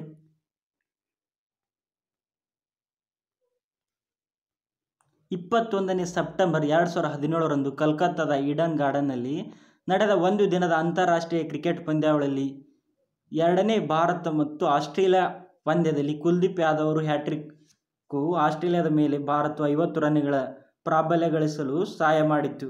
ಒಂದು ದಿನದ ಅಂತಾರಾಷ್ಟ್ರೀಯ ಪಂದ್ಯಾವಳಿಯಲ್ಲಿ ಹ್ಯಾಟ್ರಿಕ್ ಗಳಿಸಿದ ಮೂರನೇ ಭಾರತೀಯ ಆಟಗಾರನಾಗಿದ್ದು, ಇನ್ನುಳಿದ ಇಬ್ಬರು ಆಟಗಾರರು ಅಂತ ಕೇಳಿದರೆ ಯಾರಂತಂದರೆ ಚೇತನ್ ಶರ್ಮಾ ಮತ್ತು ಕಪಿಲ್ ದೇವ್ ಅವರು ಗಳಿಸಿರ್ತಾರೆ. ಮೊದಲಿಗೆ ಅಂತಂದರೆ ಚೇತನ್ ಶರ್ಮಾ, ಸೆಕೆಂಡು ಕಪಿಲ್ ದೇವ್, ಥರ್ಡು ಕುಲ್ದೀಪ್ ಯಾದವ್ ಅವರು, ಫೋರ್ತ್ ಕೂಡ ಅವರೇ ಕುಲ್ದೀಪ್ ಯಾದವ್ ಅವರೇ, ಫೋರ್ತ್ ಕೂಡ ಅವರೇ, ಫಿಫ್ತು ಮೊಹಮ್ಮದ್ ಶಮಿ ಅವರು ವರ್ಲ್ಡ್ ಕಪ್ನಲ್ಲಿ ವಿಶ್ವಕಪ್ 2019ರಲ್ಲಿ ನಡೆದ ಇಂಗ್ಲೆಂಡ್ನಲ್ಲಿ ಟೂರ್ನಿಯಲ್ಲಿ ಅಫ್ಘಾನಿಸ್ತಾನ ತಂಡದ ವಿರುದ್ಧ ಮೊಹಮ್ಮದ್ ಶಮಿ ಅವರು ಹ್ಯಾಟ್ರಿಕ್ ವಿಕೆಟ್ ಪಡಿತಾರೆ. ಹ್ಯಾಟ್ರಿಕ್ ವಿಕೆಟ್ ಪಡೆದ 4ನೇ ಭಾರತೀಯ. ಒಟ್ಟು ಎಷ್ಟು ಜನ ಪಡೆದರೆ? 5 ಜನ ಏಕದಿನ ಪಂದ್ಯದಲ್ಲಿ. ಒಟ್ಟು 5 ಸಾರಿ ಪಡೆದವರು ಯಾರಂತಂದರೆ 2 ಬಾರಿ ಪಡೆದವರು ಕುಲ್ದೀಪ್ ಯಾದವ್ ಅವರು. ಏಕದಿನ ಕ್ರಿಕೆಟ್ನಲ್ಲಿ ಹ್ಯಾಟ್ರಿಕ್ ವಿಕೆಟ್ ಪಡೆದ 2 ಬಾರಿ ಪಡೆದ ಭಾರತೀಯ ಆಟಗಾರ ಅಂತಂದರೆ ಕುಲ್ದೀಪ್ ಯಾದವ್ ಅವರು. ಮೊದಲು ಆಸ್ಟ್ರೇಲಿಯಾ ವಿರುದ್ಧ, ತದನಂತರ ವೆಸ್ಟ್ ಇಂಡೀಸ್ ವಿರುದ್ಧ ಪಡೆದಿರ್ತಾರೆ ಕುಲ್ದೀಪ್ ಯಾದವ್ ಅವರು. ಮೊಹಮ್ಮದ್ ಶಮಿ ಅಫ್ಘಾನಿಸ್ತಾನ ವಿರುದ್ಧ ಪಡೆದಿರ್ತಾರೆ. ಇನ್ನು ಅತಿ ಹೆಚ್ಚು ಹ್ಯಾಟ್ರಿಕ್ ವಿಕೆಟ್ ಪಡೆದ ಜಗತ್ತಿನ ಆಟಗಾರ ಯಾರಂತಂದರೆ ಲಸಿತ್ ಮಲಿಂಗ, ಶ್ರೀಲಂಕಾದವರು. ಇವರು 4 ಬಾರಿ ಪಡೆದಿದ್ದಾರೆ ಹ್ಯಾಟ್ರಿಕ್ ವಿಕೆಟನ್ನು. ನೆಕ್ಸ್ಟ್ ಪ್ರಶ್ನೆ ನೋಡಿ, ಈ ಕೆಳಗಿನ 4 ಭೂಖಂಡಗಳಲ್ಲಿನ ಜನಸಂಖ್ಯೆಯು ಆರೋಹಣ ಕ್ರಮದಲ್ಲಿ ಸರಿಯಾದ ಕ್ರಮಾನುಗತಿ ಏನು? ಯಾವ ಕೊಟ್ಟಿದ್ದಾರೆ ನೋಡಿ ಖಂಡಗಳು? ಆಸ್ಟ್ರೇಲಿಯಾ, ಯುರೋಪು, ಆಫ್ರಿಕಾ, ದಕ್ಷಿಣ ಆಫ್ರಿಕಾ ಕೊಟ್ಟಿದ್ದಾನೆ. ಯಾವುದಾಗುತ್ತೆ ನೋಡಿ ಆನ್ಸರು? ADBC ಆಗುತ್ತೆ. ADBC ಫಸ್ಟಿಗೆ ಯಾವುದಾಗುತ್ತೆ? ಆರೋಹಣ ಕ್ರಮ ಅಂದರೆ ನಿಮ್ಗೆ ಗೊತ್ತಿರಬೇಕು. ಏರಿಕೆ ಕ್ರಮ. ಅತಿ ಚಿಕ್ಕ ಖಂಡ ಆಸ್ಟ್ರೇಲಿಯಾ ಖಂಡ, ನಿಮ್ಗೆ ಗೊತ್ತಿದೆ ಆಸ್ಟ್ರೇಲಿಯಾ ಖಂಡ. ತದಾದ ನಂತರ ದಕ್ಷಿಣ ಆಫ್ರಿಕಾ ಕೊಟ್ಟಿದೆ. ಈ ಖಂಡಗಳ ಪ್ರಕಾರ ಇಲ್ಲಿ ಹೋಗೋದಾದರೆ ದಕ್ಷಿಣ ಆಫ್ರಿಕಾ. ಇನ್ನು ಯುರೋಪ್ ಬರುತ್ತೆ. ನೆಕ್ಸ್ಟು ಆಫ್ರಿಕಾ, ಜಗತ್ತಿನ 2ನೇ ದೊಡ್ಡ ಖಂಡ ಆಫ್ರಿಕಾ. ಲಾಸ್ಟ್ ಬರೋದು ಆಫ್ರಿಕಾ. ಇನ್ನು ಜಗತ್ತಿನ ಅತಿ ದೊಡ್ಡ ಖಂಡ ವಿಸ್ತೀರ್ಣದಲ್ಲಿ ಮತ್ತು ಜನಸಂಖ್ಯೆಯಲ್ಲಿ ಕೂಡ ಏಷ್ಯಾ ಇದೆ. ಇನ್ನು ಆಫ್ರಿಕಾ ಕೂಡ ಅದೇ ಥರ ವಿಸ್ತೀರ್ಣದಲ್ಲಿ ಮತ್ತು ಜನಸಂಖ್ಯೆಯಲ್ಲಿ ವಿಶ್ವದ 2ನೇ ದೊಡ್ಡ ಖಂಡ ಆಫ್ರಿಕಾ ಖಂಡ. ನೆಕ್ಸ್ಟ್ ಪ್ರಶ್ನೆ ನೋಡಿ, ಸ್ವದೇಶಿ ಚಳವಳಿಯಿಂದುಂಟಾಗುವ ವಿವಿಧ ರೂಪಗಳಲ್ಲಿ ಈ ಕೆಳಗಿನವುಗಳಲ್ಲಿ ಯಾವುದು ಪ್ರಾಯೋಗಿಕ ಮತ್ತು ಜನಪ್ರಿಯತಾ ಮಟ್ಟದಲ್ಲಿ ಅದ್ಭುತ ದೃಶ್ಯಾಗೋಚರ ಯಶಸ್ಸನ್ನು ಗಳಿಸಿತು? ಯಾವುದಂತಂದರೆ ಸರಿಯಾದ ಆನ್ಸರ್ ಸ್ವದೇಶಿ ಚಳವಳಿಯಲ್ಲಿ ವಿದೇಶಿ ವಸ್ತುಗಳ ಬಹಿಷ್ಕಾರ ಆಗಿರುತ್ತೆ. ಸ್ವದೇಶಿ ಚಳವಳಿ 1905 ಅಕ್ಟೋಬರ್ 16ರಂದು ಏನಾಗುತ್ತೆ ನಿಮ್ಗೆ ಗೊತ್ತಿದೆ, ಬಂಗಾಳ ವಿಭಜನೆ. ಆ ಕಾಲದಲ್ಲಿ ಏನಾಗುತ್ತೆ, ವಿದೇಶಿ ವಸ್ತುಗಳ ಬಹಿಷ್ಕಾರನ ಮಾಡುತ್ತಾರೆ. ಸ್ವದೇಶಿ ವಸ್ತುಗಳಿಗೆ ಏನು ಮಾಡ್ತಾರೆ, ಅವಾಗ ಸ್ವದೇಶಿ ವಸ್ತುಗಳ ಬಳಸಿರಿ ಅಂತ ಹೇಳ್ತಾರೆ. ಅವಾಗ ಆ ಚಳುವಳಿಯಲ್ಲಿ ವಿದೇಶಿ ವಸ್ತುಗಳ ಬಹಿಷ್ಕಾರ ಉಂಟಾಗಿರುತ್ತೆ. ಮುಂದೆ ಎಲ್ಲಿ ಥರ ಆಗಿರುತ್ತೆ ಅಂತಂದರೆ ಬಂಗಾಳ ವಿಭಜನೆ ರದ್ದಾಗುವವರೆಗೂ 1911ರವರೆಗೂ ವಿದೇಶಿ ವಸ್ತುಗಳ ಬಹಿಷ್ಕಾರ ಮಾಡಿರ್ತಾರೆ. ನೆಕ್ಸ್ಟ್ ನೋಡಿ, ಎತ್ತಿನ ಹೊಳೆ ಯೋಜನೆ ಬಗ್ಗೆ ಕುರಿತಂತೆ ಹೇಳಿಕೆಯನ್ನು ಪರಿಗಣಿಸಿ. ಈ ಯೋಜನೆಯು 8 ಚಿಕ್ಕ ಅಣೆಕಟ್ಟು ಆಗಲು ನಿರ್ಮಿಸುವೊಳಗೊಂಡಿದೆ. ಡಾಕ್ಟರ್ GS ಪರಮಶಿವಯ್ಯ ನೇತೃತ್ವದಲ್ಲಿನ ಸಮಿತಿಯು ಸಲ್ಲಿಸಿರುವ ವರದಿಯ ಮೇಲೆ ಯೋಜನೆಯು ಆಧಾರಿತವಾಗಿದೆ. ಈ ಮೇಲಿನ ಹೇಳಿಕೆಗಳಲ್ಲಿ ಯಾವುದು ಸರಿ? ಯಾವುದಂತಂದರೆ ಸರಿ ಅಂತಂದರೆ ಇದು A ಮತ್ತು 2 ಸರಿಯಾಗಿದೆ. ಇವು 8 ಚಿಕ್ಕ ಅಣೆಕಟ್ಟುಗಳನ್ನು AB ಸರಿ. ಇದು ಪರಮಶಿವಯ್ಯ ಸಮಿತಿ, ಎತ್ತಿನ ಹೊಳೆ ಅಣೆಕಟ್ಟಿನ ಸಮಿತಿ ವರದಿ ಯಾವುದಂತಂದರೆ ಪರಮಶಿವಯ್ಯ ಸಮಿತಿ ನೋಡಿ, ಎತ್ತಿನ ಹೊಳೆ ಅಂತಂದು. ಇವಟ್ಟು ದಕ್ಷಿಣ ಬೆಂಗಳೂರು ನಗರ, ಬೆಂಗಳೂರು ಗ್ರಾಮಾಂತರ, ಚಿಕ್ಕಬಳ್ಳಾಪುರ, ಕೋಲಾರ, ರಾಮನಗರ ಜಿಲ್ಲೆಗಳಿಗೆ ನೀರು ಒದಗಿಸುವ ಯೋಜನೆ ಆಗಿದೆ ಎತ್ತಿನ ಹೊಳೆ ಯೋಜನೆ. ಬೆಂಗಳೂರು ಗ್ರಾಮಾಂತರ, ಬೆಂಗಳೂರು ನಗರ, ಚಿಕ್ಕಬಳ್ಳಾಪುರ, ರಾಮನಗರ, ಕೋಲಾರ ಜಿಲ್ಲೆಗಳಿಗೆ ನೀರು ಒದಗಿಸುವ ಯೋಜನೆ ಎತ್ತಿನ ಹೊಳೆ ಯೋಜನೆ. ನೆಕ್ಸ್ಟ್ ನೋಡಿ, ಈ ಕೆಳಗಿನವುಗಳಲ್ಲಿ ಯಾವ ಜಿಲ್ಲೆಯು 2011ರ ಭಾರತದ ಜನಗಣತಿಯ ಮೇರೆಗೆ ಕರ್ನಾಟಕದಲ್ಲಿ ಅತ್ಯಧಿಕ ಲಿಂಗಾನುಪಾತ ಹೊಂದಿದೆ?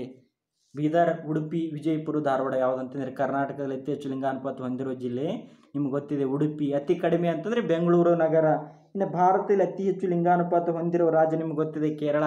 ಇನ್ನು ಅತಿ ಕಡಿಮೆ ಅಂತಂದರೆ ಹರಿಯಾಣದಲ್ಲಿ ಬೇಟಿ ಪಡಾವೋ ಬೇಟಿ ಬಚಾವೋ ಯೋಜನೆಯನ್ನು ಉದ್ಘಾಟನೆ ಮಾಡ್ತಾರೆ. ಇದರ ಸಲುವಾಗಿ ಅಲ್ಲಿ ಲಿಂಗಾನುಪಾತ ಕಡಿಮೆ ಇರುವುದರಿಂದ ಭಾರತ ಪ್ರಧಾನಮಂತ್ರಿ ಆದಂಥ ನರೇಂದ್ರ ಮೋದಿಯವರಲ್ಲಿ ಉದ್ಘಾಟನೆ ಮಾಡಿರ್ತಾರೆ ಬೇಟಿ ಪಡಾವೋ ಬೇಟಿ ಬಚಾವೋನ. ನೆಕ್ಸ್ಟ್ ನೋಡಿ, ಕರ್ನಾಟಕದ ಕೆಳಗಿನ ಯಾವ ರಾಷ್ಟ್ರೀಯ ಉದ್ಯಾನವನ ರಾಜೀವ್ ಗಾಂಧಿ ರಾಷ್ಟ್ರೀಯ ಉದ್ಯಾನವನ್ನು ಹೆಸರಿಸಲಾಗಿದೆ? ಬನ್ನೇರುಘಟ್ಟ, ನಾಗರಹೊಳೆ, ಕುದುರೆಮುಖ, ಔಷಿ. ಯಾವುದಂತಂದರೆ ನಾಗರಹೊಳೆ ರಾಷ್ಟ್ರೀಯ ಉದ್ಯಾನವನ ರಾಜೀವ್ ಗಾಂಧಿ ರಾಷ್ಟ್ರೀಯ ಉದ್ಯಾನವನ್ನು ಕರೀತಾರೆ. ಇದು ಎಲ್ಲಿ ಬರುತ್ತೆ ಅಂದರೆ ಕೊಡಗು ಜಿಲ್ಲೆಯಲ್ಲಿ ಬರುವುದು. ನಾಗರಹೊಳೆಯಲ್ಲಿ ಬರುತ್ತೆ, ಕೊಡಗು ಜಿಲ್ಲೆಯಲ್ಲಿ. ಇಲ್ಲಿ ಎಷ್ಟು ನದಿಗಳಿರುತ್ತೆ? ಇಲ್ಲಿ ರಾಜೀವ್ ಗಾಂಧಿ ರಾಷ್ಟ್ರೀಯ ಉದ್ಯಾನದಲ್ಲಿ ಒಟ್ಟು 3 ನದಿಗಳಿರುತ್ತವೆ: ಲಕ್ಷ್ಮಣ ತೀರ್ಥ, ಕಬಿನಿ ನದಿ ಮತ್ತು ನಾಗರಹೊಳೆ.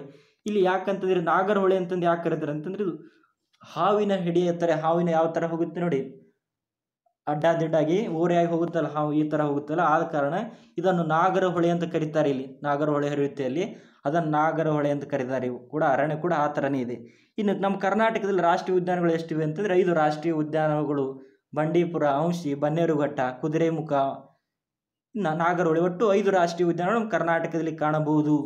ನೆಕ್ಸ್ಟ್ ಪ್ರಶ್ನೆ ನೋಡಿ, ಗ್ರಾಮೀಣ ಅಭಿವೃದ್ಧಿ ಮಂತ್ರಿಮಂಡಲದಿಂದ 2011ರ ಜೂನ್ನಲ್ಲಿ ರಾಷ್ಟ್ರೀಯ ಗ್ರಾಮೀಣ ಜೀವನಾಧಾರ ನಿಯೋಗ ಚಾಲನೆಗೊಳಿಸಲ್ಪಟ್ಟಿತು. ಇದು ಗ್ರಾಮೀಣ ಬಡವರಿಗಾಗಿ ಸಮರ್ಥ ಮತ್ತು ಪರಿಣಾಮಕಾರಿ ಸಾಂಸ್ಥಿಕ ವೇದಿಕೆಗಳನ್ನು ಸೃಷ್ಟಿಸುವ ಗುರಿ ಹೊಂದಿದ್ದು, ಸುಸ್ಥಿರ ಜೀವನಾಧಾರಗಳನ್ನು ವೃದ್ಧಿಸುವ, ಅವರ ಗೃಹಕೃತ್ಯ ಆದಾಯವನ್ನು ಹೆಚ್ಚಿಸಲು ಮತ್ತು ಹಣಕಾಸಿನ ವಲಯಗಳಿಗೆ ಪ್ರವೇಶವನ್ನು ಹೆಚ್ಚಿಸುವುದಾಗಿದೆ. ಆ ವೇದಿಕೆಯನ್ನು ಹೆಸರಿಸಿ ಕೇಳಿದರೆ ಆಜೀವಿಕ, ಸಂಜೀವಿಕ, ಪುನರ್ಜೀವಿಕ, ಸಂಪೂರ್ಣ ಜೀವಿಕ. ಯಾವುದಂತಂದ್ರೆ ಆ ಯೋಜನೆ ಹೆಸರು ನಿಮಗೆ ಗೊತ್ತಿರಬೇಕು. ಕೇಂದ್ರ ಸರ್ಕಾರದ ಯೋಜನೆ ಯಾವುದಾಗಿತ್ತು? ಅಜೈವಿಕ ಯೋಜನೆ. ಅಜೈವಿಕ ಯೋಜನೆ ಯಾವಾಗ ಬರುತ್ತಿದೆ ಜಾರಿಗೆ? ಅಜೈವಿಕ ಯೋಜನೆಯನ್ನು 2011ರಲ್ಲಿ ಬಂದಿರ್ತಾರೆ. 2011ರಲ್ಲಿ ಈ ಯೋಜನೆಯನ್ನು ಪ್ರಸ್ತುತ ಏನಂತ ಮರುನಾಮಕರಣ ಮಾಡಿದ್ದಾರೆ ಅಂತಂದರೆ ದೀನ್ ದಯಾಳ್ ಅಂತ್ಯೋದಯ ಅಂತ ಮರುನಾಮಕರಣ ಮಾಡಿದ್ದಾರೆ. ಗ್ರಾಮೀಣ ಅಭಿವೃದ್ಧಿ ಮಂತ್ರಿಮಂಡಲದ ವತಿಯಿಂದ ಇದನ್ನು ಏನು ನಾಮಕರಣ ಮಾಡಿದ್ದಾರೆ? ದೀನ್ ದಯಾಳ್ ಅಂತ್ಯೋದಯ ಅಂತ ಮರುನಾಮಕರಣ ಮಾಡಲಾಗಿದೆ.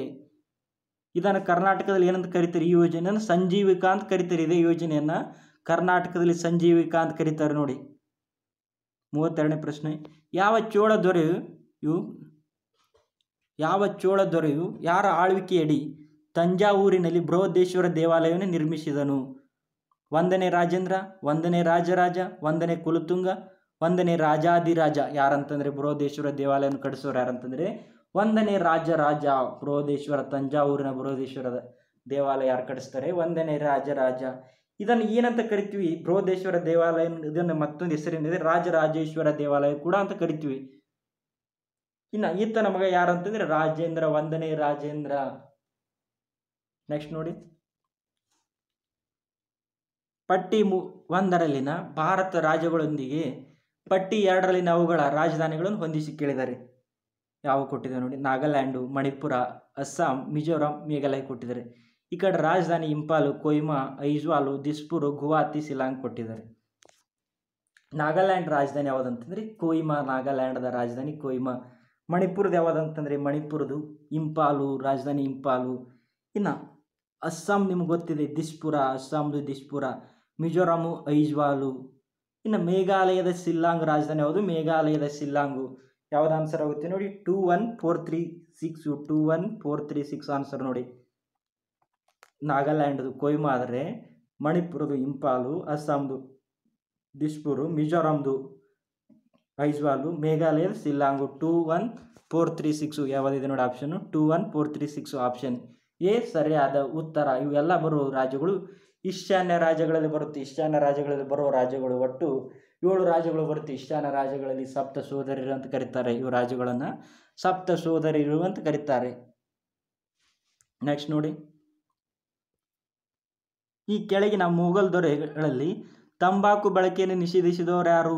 ಅಕ್ಬರ್, ಹುಮಾಯೂನ, ಶಹಜಾನ್, ಜಹಾಂಗೀರ್. ಯಾರು ನಿಷೇಧ ಮಾಡ್ತಾರೆ ಅಂತಂದರೆ ಜಹಾಂಗೀರು ನಿಷೇಧ ಮಾಡ್ತಾನೆ ತಂಬಾಕನ್ನು ನಿಷೇಧಿಸಿದ ದೊರೆ ಯಾರು ಅಂತಂದರೆ ಜಹಾಂಗೀರು.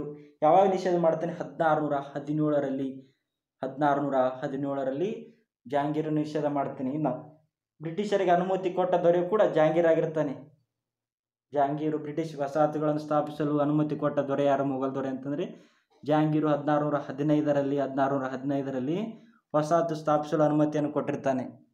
ಈತನ ಮಡಿಯಾದಂಥ ಮೆಹರೂನಿಸಾ ಮೂಲಕ, ಇಲ್ಲಿ ನೂರ್ಜಾನ ಮೂಲಕ ಅನುಮತಿಯನ್ನು ಕೊಟ್ಟಿರ್ತಾನೆ. ನೆಕ್ಸ್ಟ್ ನೋಡಿ, 2017ರಲ್ಲಿ ಪ್ರೊಫೆಸರ್ ಉಡುಪಿ ರಾಮಚಂದ್ರ ರಾವ್ ಅವರಿಗೆ ಪದ್ಮವಿಭೂಷಣ ಪ್ರಶಸ್ತಿಯನ್ನು ಅವರ ಕ್ಷೇತ್ರದಲ್ಲಿನ ಅದ್ವಿತೀಯ ಸಾಧನೆಗಾಗಿ ನೀಡಲಾಯಿತು. ಯಾವ ಕ್ಷೇತ್ರದಲ್ಲಿನ ಸಾಧನೆಗಾಗಿ ಅವರು ಪ್ರಶಸ್ತಿಯನ್ನು ನೀಡಲಾಗಿದೆ ಎಂದು ಗುರುತಿಸಿ. ಸಾರ್ವಜನಿಕ ವ್ಯವಹಾರಗಳು, ಕಲೆ ಮತ್ತು ಸಂಗೀತ, ಆಧ್ಯಾತ್ಮಿಕತೆ, ವಿಜ್ಞಾನ ಮತ್ತು ಇಂಜಿನಿಯರಿಂಗು ಅಥವಾ ಟೆಕ್ನಾಲಜಿ. ಯಾವುದಂತಂದರೆ ಯು ಆರ್ ರಾಮಚಂದ್ರ ಅವರು ಎದಕ್ಕೆ ಸಂಬಂಧಪಟ್ಟಿದ್ದಾರೆ ಅಂತಂದರೆ ವಿಜ್ಞಾನ ಮತ್ತು ಇಂಜಿನಿಯರಿಂಗು. ಇವರು ಉಡುಪಿ ರಾಮಚಂದ್ರ ರಾವ್ ಅವರು ಏನಾಗಿರ್ತಾರೆ? ಇಸ್ರೋದ ಮಾಜಿ ಅಧ್ಯಕ್ಷರಾಗಿರ್ತಾರೆ. ಇಸ್ರೋದ ಅಧ್ಯಕ್ಷರು ಯಾವಾಗಾಗಿರ್ತಾರೆ ಅಂತಂದರೆ ಯು ಆರ್ ರಾವ್ ಅವರು 1984ರಿಂದ 1994ರವರೆಗೆ ಇಸ್ರೋದ ಅಧ್ಯಕ್ಷರಾಗಿರ್ತಾರೆ. ಆ ಕಾಲಾವಧಿಯಲ್ಲಿ 84ರಿಂದ 94ರವರೆಗೆ. ಇನ್ನು ಇವರನ್ನು ಏನಂತ ಕರಿತೀವಿ? ಯು ಆರ್ ರಾವ್ ಅವರನ್ನು ಭಾರತದ ಉಪಗ್ರಹ ಮನುಷ್ಯ ಅಂತ ಕರಿತೀವಿ. ಏನಂತ ಕರಿತೀವಿ? ಭಾರತದ ಉಪಗ್ರಹ ಮನುಷ್ಯ. ಇನ್ನು ಭಾರತದ ಮಿಸೈಲ್ ಮ್ಯಾನ್ ಅಂತಂದರೆ APJ ಅಬ್ದುಲ್ ಕಲಾಂ ಅವರು ಕರೆದರೆ, ಭಾರತದ ರಾಕೆಟ್ ಮ್ಯಾನ್ ಅಂತಂದ್ರೆ ಇವರನ್ನು ಕರಿತೀವಿ. ಪ್ರಸ್ತುತ ಇರುವ ಕೆ ಶಿವನ್ ಅವರನ್ನು ಭಾರತದ ರಾಕೆಟ್ ಮನುಷ್ಯ ಅಂತ ಕರಿತೀವಿ. ಇವರನ್ನು ಏನಂತ ಕರಿತೀವಿ? ಯು ಆರ್ ರಾವ್ ಅವರನ್ನು ಭಾರತದ ಉಪಗ್ರಹ ಮನುಷ್ಯ ಅಂತ ಕರಿತೀವಿ. ನೋಡಿ, ಭಾರತ ಉಪಗ್ರಹ ಮನುಷ್ಯ ಯು ಆರ್ ರಾವ್. ಅದೇ ರಾಕೆಟ್ ಮ್ಯಾನ್ ಅಂತಂದರೆ ಕೆ ಶಿವನ್ ಅವರು. ಇನ್ನು ಮಿಸೈಲ್ ಮ್ಯಾನ್ ಅಂತಂದರೆ APJ ಅಬ್ದುಲ್ ಕಲಾಂ. ನೆಕ್ಸ್ಟ್ ಪ್ರಶ್ನೆ ನೋಡಿ, ಭಾರತೀಯ ಬಾಹ್ಯಾಕಾಶ ಸಂಶೋಧನಾ ಸಂಸ್ಥೆಯಲ್ಲಿ ಶ್ರೀ AS ಕಿರಣ್ ಕುಮಾರ್ ಉತ್ತರಾಧಿಕಾರಿಯಾಗಿ ಅಧ್ಯಕ್ಷರಾದವರು ಯಾರು? Doctor Amar Gupta, doctor Ashish Vishnoi, doctor K ಶಿವನ್, ನರೇಂದ್ರ ನಾಯಕ್. ಯಾರಿರ್ತಾರೆ ಈ ಪ್ರಸ್ತುತ ಇಸ್ರೋದ ಅಧ್ಯಕ್ಷರಾದರೆ? ಕೆ ಶಿವನ್ ಅವರು. ಕಿರಣ್ ಕುಮಾರ್ ಅವ್ರ ನಂತರ ಯಾರಾಗಿದ್ದಾರೆ? ಕೆ ಶಿವನ್ ಅವರು. ಯಾವಾಗ ಆದ್ರೆ ಅಂತಂದರೆ ಕೆ ಶಿವನ್ ಅವರು 10ನೇದವರು. ಇವರು ಕೆ ಶಿವನ್ ಅವರು 2018ರಿಂದ ಆಯ್ಕೆಯಾಗಿದ್ದಾರೆ. ಅವರು 2018ರಿಂದ 10ನೇ ಅಧ್ಯಕ್ಷರು, ಇಸ್ರೋದ 10ನೇ ಅಧ್ಯಕ್ಷರಾದರೆ ಕೆ ಶಿವನ್ ಅವರು. ಇನ್ನು ಇಸ್ರೋ ಕೇಂದ್ರ ಕಚೇರಿ ನಿಮ್ಗೆ ಎಲ್ಲಿದೆ ಗೊತ್ತಿದೆ? ಬೆಂಗಳೂರಿನಲ್ಲಿ ಇಸ್ರೋ ಕೇಂದ್ರ ಕಚೇರಿ ಬೆಂಗಳೂರು. ಇನ್ನು ಇಸ್ರೋ ಕಂಟ್ರೋಲ್ ಇದು ಎಲ್ಲಿದೆ ಅಂತಂದರೆ ಮಾಸ್ಟರ್ ಕಂಟ್ರೋಲ್ ಇದೆ ಹಾಸನದಲ್ಲಿ. ISRO master control Hassan. ಇನ್ನು ಇಸ್ರೋ ಉಡಾವಣಾ ಕೇಂದ್ರ ಎಲ್ಲಿದೆ? ಶ್ರೀಹರಿಕೋಟ. ಎಲ್ಲಿದೆ? ಶ್ರೀಹರಿಕೋಟ. ಪಟ್ಟಿ 1ರಲ್ಲಿನ ಆರ್ಥಿಕತೆ ವಲಯದೊಂದಿಗೆ ಪಟ್ಟಿ 2ರ ಚಟುವಟಿಕೆಗಳನ್ನು ಹೊಂದಿಸಿ. ವಲಯಗಳು ಪ್ರಾಥಮಿಕ, ದ್ವಿತೀಯ, ತೃತೀಯಕ, ಚತುರ್ಥಕ ಕೊಟ್ಟಿದ್ದಾರೆ. ಈ ಕಡೆ ತಯಾರಿಕೆ ಚಟುವಟಿಕೆಗಳು: ತಯಾರಿಕೆ, ಗಣಿಗಾರಿಕೆ, ಶೈಕ್ಷಣಿಕ ಸಂಶೋಧನೆ, BPO ಮತ್ತು ಕರೆ ಕೇಂದ್ರಗಳು. ಈ ಪ್ರಾಥಮಿಕ ವಲಯ ಬರುವುದು ಯಾವುದಂತಂದರೆ ಪ್ರಾಥಮಿಕ ವಲಯ ಬರುವುದು ಗಣಿಗಾರಿಕೆ. ಇನ್ನು ದ್ವಿತೀಯ ವಲಯ ಬರುವುದು ಯಾವುದಂತಂದರೆ ದ್ವಿತೀಯ ತಯಾರಿಕೆ ಇಂಡಸ್ಟ್ರಿ ಕೈಗಾರಿಕೆ ಬರುವುದಲ್ಲ ದ್ವಿತೀಯ ವಲಯಗಳು. ಇನ್ನು ತೃತೀಯ ಬರುವುದು ಯಾವುದಂತಂದರೆ ತೃತೀಯ ಬರುವುದು BPO ಮತ್ತು ಕರೆ ಕೇಂದ್ರಗಳು. ಈ ಚತುರ್ಥಕ ಇದೆಯಲ್ಲ ಶೈಕ್ಷಣಿಕ ಸಂಶೋಧನೆಗಳು. ಯಾವ್ದು ಆನ್ಸರ್ ಆಗುತ್ತೆ? 2143 ಆನ್ಸರ್ ನೋಡಿ. 2143 ಆಪ್ಷನ್ ಯಾವುದಿದೆ ನೋಡಿ? 2143 ಆಪ್ಷನ್ ಬಿ ಇದೆ ನೋಡಿ. 2143 ಆಪ್ಷನ್ ಬಿ.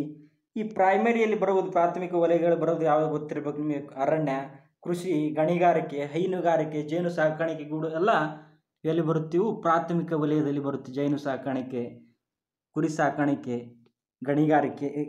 ಗಣಿಗಾರಿಕೆ ಇವೆಲ್ಲ ಪ್ರಾಥಮಿಕ ವಲಯಗಳು. ಇನ್ನು ದ್ವಿತೀಯ ವಲಯಗಳು ಅಥವಾ ಸೆಕೆಂಡರಿ ಟರ್ಸ್ ಎಲ್ಲಿ ಯಾವ ಬರುತ್ತೆ ಅಂದರೆ ಗುಡಿ ಕೈಗಾರಿಕೆ, ಕಟ್ಟಡ ಕಟ್ಟುವುದು ಇವೆಲ್ಲ ಇದರಲ್ಲಿ ಬರುತ್ತೆ. ಇನ್ನು ತೃತೀಯದಲ್ಲಿ ಆರೋಗ್ಯ, ಬ್ಯಾಂಕು, ಸಾರಿಗೆ ಸಂಪರ್ಕ ಇವೆಲ್ಲ ತೃತೀಯ ವಲಯದಲ್ಲಿ. ಅರ್ಚನಾ ಸ್ಥಳೀಯ ಕರೆನ್ಸಿಯ ಕೊರತೆಯ ಕಾರಣದಿಂದಾಗಿ ವೈಕಿಂಗ್ ಶಿಪ್ ಮ್ಯೂಸಿಯಂ ಓಸ್ಲೋದಲ್ಲಿ ಸಿಕ್ಕಿ ಹಾಕಿಕೊಂಡಿದ್ದಾಳೆ. ಸ್ಥಳೀಯ ವ್ಯವಹಾರಗಳನ್ನು ಕೈಗೊಳ್ಳಲು ಆಕೆ ಕೆಳಗಿನವುಗಳಲ್ಲಿ ಯಾವ ಕರೆನ್ಸಿಯ ಅವಶ್ಯಕತೆ ಇದೆ? Swiss Frank, Greek ದಾಜ್ಮಾ, ನಾರ್ವೇನ್ ಕ್ರೋನ್, ಬೆಲೂರಿಯನ್ rouble. ಯಾವುದಂತಂದರೆ Oslo ಅಂತಂದರೆ ನಿಮ್ಗೆ ಗೊತ್ತಿದೆ. ನಾರ್ವೆ ದೇಶದ ರಾಜಧಾನಿ ಯಾವುದಂತಂದರೆ ಓಸ್ಲೋ. ಆ ದೇಶದ ಕರೆನ್ಸಿ ಯಾವುದಿದೆ? ನಾರ್ವೇಯನ್ ಕ್ರೋನು. ಈ ಥರ ಕೇಳಿದೆ ನೋಡಿ, ಟ್ವಿಸ್ಟ್ ಮಾಡಿ ಕೇಳಿದ್ದಾನೆ. ಓಸ್ಲೋದಲ್ಲಿ ಸಿಕ್ಕಿ ಹಾಕಿಕೊಂಡಿರೋಕ್ಕೆ ಬೇಕಾಗಿರೋದು ಕರೆನ್ಸಿ ಯಾವುದು? ನಾರ್ವೇಯನ್ ಕ್ರೋನು. ಅದೇ ರೀತಿ ರಷ್ಯಾದ ಮಾಸ್ಕೋ ರಾಜಧಾನಿ ಆದರೆ ರೂಬೆಲ್ಲು ಕರೆನ್ಸಿ ಆಗಿರುತ್ತೆ. ಅರ್ಜೆಂಟೀನಾದ ರಾಜಧಾನಿ ಬ್ಯೂನಸ್ ಐರಿಸು, ಅಲ್ಲಿರುವ ಕರೆನ್ಸಿ ಅಂತಂದರೆ ಪಿಸು ಡಾಲರು. ಇನ್ನು ಜಪಾನದ ರಾಜಧಾನಿ ನಿಮ್ಗೆ ಗೊತ್ತಿದೆ ಟೋಕಿಯೋ, ಅದರ ಕರೆನ್ಸಿ ಯಾವುದಿದೆ ಅಂತಂದರೆ ಎನ್ನು. ಜಪಾನದ ಕರೆನ್ಸಿ ಯಾವುದಂತಾರೆ? ಎನ್ನು. ಜಪಾನ್ ದೇಶದ ಚಲಾವಣೆ ಕರೆನ್ಸಿ ಹೆಸರು ಎನ್ನು. ಇನ್ನು ಟರ್ಕಿ ರಾಜಧಾನಿ ಯಾವುದಿದೆ ಅಂತಂದರೆ ಅಂಕಾರ. ಅಲ್ಲಿರೋ ಚಲಾವಣೆ ನಾರೆ ಟರ್ಕಿಸ್ ಲೀರಾ. ನೆಕ್ಸ್ಟ್ ಪ್ರಶ್ನೆ ನೋಡಿ. ಕಾವೇರಿ ಮತ್ತು ಕಾವೇರಿ ನದಿಯ ದಕ್ಷಿಣ ಭಾರತ ಪ್ರಮುಖ ಮತ್ತು ಪವಿತ್ರ ನದಿಗಳೊಂದಾಗಿದೆ ಮತ್ತು ದಕ್ಕನ್ ಪ್ರಸ್ಥಭೂಮಿಯು ಅಡ್ಡಲಾಗಿ ಕರ್ನಾಟಕ ಮತ್ತು ತಮಿಳುನಾಡುಗಳ ಮೂಲಕ ಹರಿಯುತ್ತವೆ. ಅದನ್ನು ಕುರಿತಂತೆ ಈ ಕೆಳಗಿನ ಹೇಳಿಕೆಗಳಲ್ಲಿ ಯಾವ ಹೇಳಿಕೆಯು ಸತ್ಯವಾದದ್ದು? ಪೂರ್ವಘಟ್ಟಗಳ ಪರ್ವತ ಶ್ರೇಣಿಯಲ್ಲಿ ತಲಕಾವೇರಿಯಲ್ಲಿ ಅದು ಉಗಮವಾಗುತ್ತದೆ. ಕಾವೇರಿ ನದಿ ಬಗ್ಗೆ ಹೇಳ್ತಾನೆ. ಇನ್ನು ಶಿವಮೊಗ್ಗ ಜಿಲ್ಲೆಯ ಸಾಗರ ತಾಲೂಕಿನ ಬಳಿ ಸ್ಥಾಪನೆಯಾಗಿರುವ ಜೋಗ ಜಲಪಾತವು ಅದರಿಂದ ರೂಪಿತವಾಗಿದೆ. ಹೇಮಾವತಿ ನದಿಯು ಇದರ ಉಪನದಿಗಳೊಂದಾಗಿದೆ. ಕಬಿನಿ ನದಿ ಅದರ ನದಿಗಳೊಂದಾಗಿಲ್ಲ. ಯಾವುದು ಸರಿ ಅಂತಂದರೆ ಹೇಮಾವತಿ ನದಿಯು ಕಾವೇರಿ ನದಿಯ ಉಪನದಿಯಾಗಿದೆ. ಕೊಟ್ಟಿರೋ ಆಪ್ಷನ್ ಸಿ ಇದು ಒಂದು ಮಾತ್ರ ಸರಿಯಾಗಿದೆ. ಉಳಿದೆಲ್ಲ ಹೇಳಿಕೆಗಳು ತಪ್ಪಾಗಿದ್ದು. ಕಾವೇರಿ ನದಿ ಪಶ್ಚಿಮ ಘಟ್ಟಗಳ ಉಗಮ ಆಗುತ್ತೆ. ಪಶ್ಚಿಮ ಘಟ್ಟಗಳಲ್ಲಿ ಕಂಡುಬರುತ್ತಲ್ಲ ಕಾವೇರಿಯಲ್ಲಿ. ಇನ್ನು ಈ ಕಾವೇರಿ ನದಿ ಉಂಟಾಗಿರುವ ಜಲಪಾತಗಳು ಭರಚುಕ್ಕಿ, ಗಗನಚುಕ್ಕಿ, ಶಿವನ ಸಮುದ್ರ ಇವೆಲ್ಲ ಜಲಪಾತಗಳನ್ನು ಉಂಟು ಮಾಡಿರುತ್ತೆ.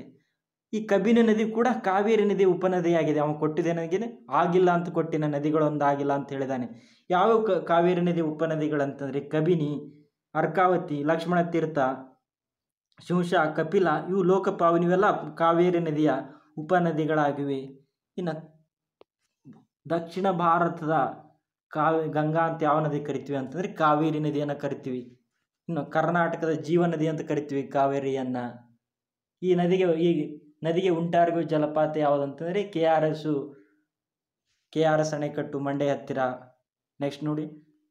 ಈ ಕೆಳಗಿನವುಗಳಲ್ಲಿ ಯಾವುದು ಎರಡನೇ ತಲೆಮಾರಿನ ಜೈವಿಕ ಇಂಧನ ತಾಂತ್ರಿಕತೆ ಅರ್ಥವಾಗಿದೆ? ಯಾವುದಂತಂದರೆ ಆನ್ಸರ್ ಜೈವಿಕ ತಲೆಮಾರಿನ ಅಂತಂದರೆ 40ನೇ ಪ್ರಶ್ನೆಗೆ ಖಾದ್ಯವಲ್ಲದ ಆಪ್ಷನ್ ಡಿ ನೋಡಿ. ಖಾದ್ಯವಲ್ಲದ ಮತ್ತು ಲಿಗ್ನೋಸೆಲೋಸಿಕ್ ಬಯೋಮಾಸ್ನಿಂದ ತಯಾರಾದ ಜೈವಿಕ ಇಂಧನಗಳು. ಖಾದ್ಯವಲ್ಲದ ಮತ್ತು ಲಿಗ್ನೋಸೆಲೋಸಿಕ್ ಬಯೋಮಾಸ್ನಿಂದ ತಯಾರಾದ ಜೈವಿಕ ಇಂಧನಗಳು ಏನಂತ ಕರಿತೀವಿ. ಇವು ಎರಡನೇ ತಲೆಮಾರಿನ ಜೈವಿಕ ಇಂಧನಗಳು. ಇವು ಏನಂತ ಅರ್ಥ ನೋಡಿ. ಇವಕ್ರ ಬಗ್ಗೆ ಏನಿರುತ್ತೆ ಅಂತಂದರೆ ಇವು ಜೈವಿಕ ಇಂಧನ ನಿಮ್ಗೆ ಗೊತ್ತಿರಬೇಕು. ಏನಪ್ಪ ಅದ್ರ ಬಗ್ಗೆ ನಿಮಗಂತಂದರೆ ಸಸ್ಯ ಬೀಜಗಳು, ಇನ್ನು ಕೃಷಿ ತ್ಯಾಜ್ಯ ಮತ್ತು ಪ್ರಾಣಿಗಳ ಕೊಬ್ಬುಗಳಿಂದ ಪಡೆದ ಇಂಧನವೇ ಜೈವಿಕ ಇಂಧನ ನೋಡಿ. ಯಾವುದಂತಂದರೆ ಸಸ್ಯಗಳ ಬೀಜಗಳು, ಇನ್ನು ಕೃಷಿ ತ್ಯಾಜ್ಯ, ಇನ್ನು ಪ್ರಾಣಿಗಳ ಕೊಬ್ಬಿನಿಂದ ಪಡೆದ ಇಂಧನವೇ ಜೈವಿಕ ಇಂಧನ. ಇನ್ನು ವಿಶ್ವ ಜೈವಿಕ ಇಂಧನ ಯಾವಾಗ ಆಚರಿಸ್ತೀವಿ ನೀವು ಗೊತ್ತಿರಬೇಕು. ವಿಶ್ವ ಜೈವಿಕ ಇಂಧನ ದಿನ ಅಂತಂದು ಆಗಸ್ಟ್ 10ರಂದು ವಿಶ್ವ ಜೈವಿಕ ದಿನ. ಇದು ಕೇಳಿದಾನೆ ಎಕ್ಸಾಮಲ್ಲಿ. ವಿಶ್ವ ಜೈವಿಕ ದಿನ ಯಾವಾಗ ಅಂತಂದರೆ ಆಗಸ್ಟ್ 10. 41ನೇ ಪ್ರಶ್ನೆ ನೋಡಿ. ಇದು 300 ಡಿಗ್ರಿ ಅಂತ 300 ಅಂತ ಕೊಟ್ಟಿದ್ದಾರೆ. ಅದು 30 ಡಿಗ್ರಿ ಮಾಡ್ಕೊಳ್ಳಿ. 30 ಡಿಗ್ರಿಯಿಂದ 50 ಡಿಗ್ರಿವರೆಗಿನ ಮಧ್ಯ ಅಕ್ಷಾಂಶಗಳು ಮತ್ತು 30 ಡಿಗ್ರಿ ಮಾಡ್ಕೊಳ್ಳಿ. ಇಲ್ಲಿ 300 ಆಗಿದೆ. 30 ಡಿಗ್ರಿಯಿಂದ 40 ಡಿಗ್ರಿ ದಕ್ಷಿಣ ಅಕ್ಷಾಂಶಗಳಲ್ಲಿ ದಕ್ಷಿಣ ಅಕ್ಷಾಂಶಗಳ ಖಂಡಗಳ ಪಶ್ಚಿಮ ಭಾಗದ್ದಕ್ಕೂ ಮೆಡಿಟೇರಿಯನ್ ವಾಯುಗುಣ ಕಂಡುಬರುವುದು. ಸಾಮಾನ್ಯವಾಗಿ ಪಶ್ಚಿಮ ಮಾರುತದ ಪ್ರಬಲತೆಯ ನಡುಕಟ್ಟಿನಲ್ಲಿರುವ ವಾಯುಗುಣದ ನಮೂನೆ ಲಕ್ಷಣಗಳೊಂದೆಂದರೆ ಯಾವುದಂತಂದರೆ ಸರಿಯಾದ ಆನ್ಸರ್ ಇದು 41ನೇ ಪ್ರಶ್ನೆ ನೋಡಿ. ಆನ್ಸರು ಬೆಚ್ಚನೆಯಿಂದ ಬಿಸಿಯವರೆಗಿನ ಶುಷ್ಕ ಬೇಸಿಗೆಗಳು ಮತ್ತು ಸೌಮ್ಯ ಅಥವಾ ಮೃದುವಿನಿಂದ ತಂಪುವರೆಗಿನ ಆದ್ರ ಚಳಿಗಾಲಗಳು. ಇದು ಆನ್ಸರ್ ಆಗಿದೆ.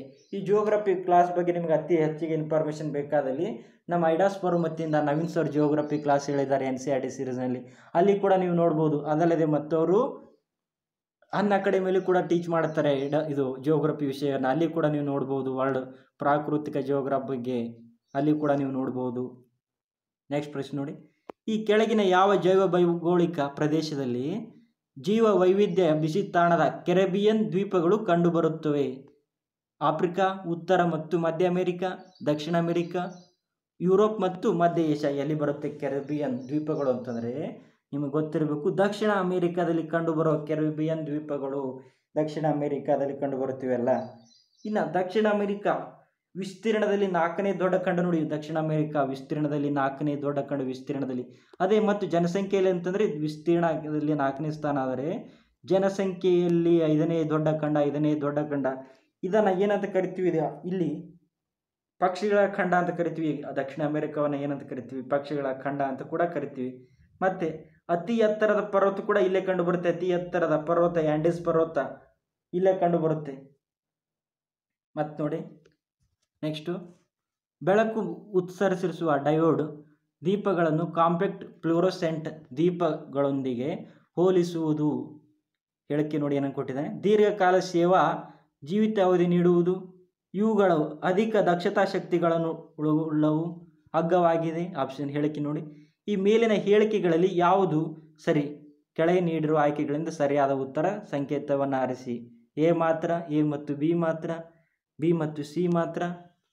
ಆಪ್ಷನ್ ಡಿ ಮೇಲಿನ ಎಲ್ಲವು ಯಾವುದಂತಂದರೆ 43ನೇ ಪ್ರಶ್ನೆಗೆ ಅಂತಂದರೆ ಸರಿಯಾದ ಆನ್ಸರು ಎ ಮತ್ತು ಬಿ ಸರಿ. ಎ ಮತ್ತು ಬಿ ಇವು ಏನು ದೀರ್ಘ ಸೇವಾ ಜೀವಿತಾವಧಿ ನೀಡುವುದು ಮತ್ತು ಏನಿದೆ ಅಂತಂದರೆ ಇವು ಅಧಿಕ ದಕ್ಷತಾ ಶಕ್ತಿಗಳನ್ನು ಅವೆ ಎರಡು ಹೇಳಿಕೆಗಳು ಏನು ಮಾಡುತ್ತೇವೆ ದೀರ್ಘಕಾಲ ಸೇವಾವಧಿಯಲ್ಲಿ ಬರುತ್ತೇವೆ ಬಲ್ಬ್ಗಳು. ಅದೇ ರೀತಿ ಅಧಿಕ ಬೆಳಕನ್ನು ನೀಡುತ್ತೇವೆ. ಎರಡೂ ಕೂಡ ಮೇನ್ ರೀಸನ್ನು. ಆಪ್ಷನ್ ಬಿ ಸರಿಯಾದ ಉತ್ತರ. ಎ ಮತ್ತು ಬಿ ಸರಿಯಾಗಿವೆ. ಸಿ ಅಲ್ಲ, ಅಗ್ಗವಾಗಿಲ್ಲ, ಚೀಪ್ ಅಲ್ಲ ಆನ್ಸರು. ನೆಕ್ಸ್ಟ್ ನೋಡಿ.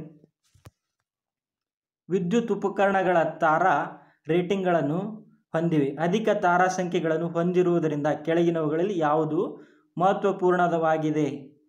ಉಪಕರಣ ದೀರ್ಘಕಾಲದ ಜೀವಿತಾವಧಿ, ಕಠಿಣ ರೀತಿಯ ಗುಣಮಟ್ಟದ ಪರೀಕ್ಷೆಗಳನ್ನು ಕೈಗೊಳ್ಳಲಾಗಿರುವುದು, ಉಪಕರಣದ ಅಧಿಕ ಶಕ್ತಿ ದಕ್ಷತೆ.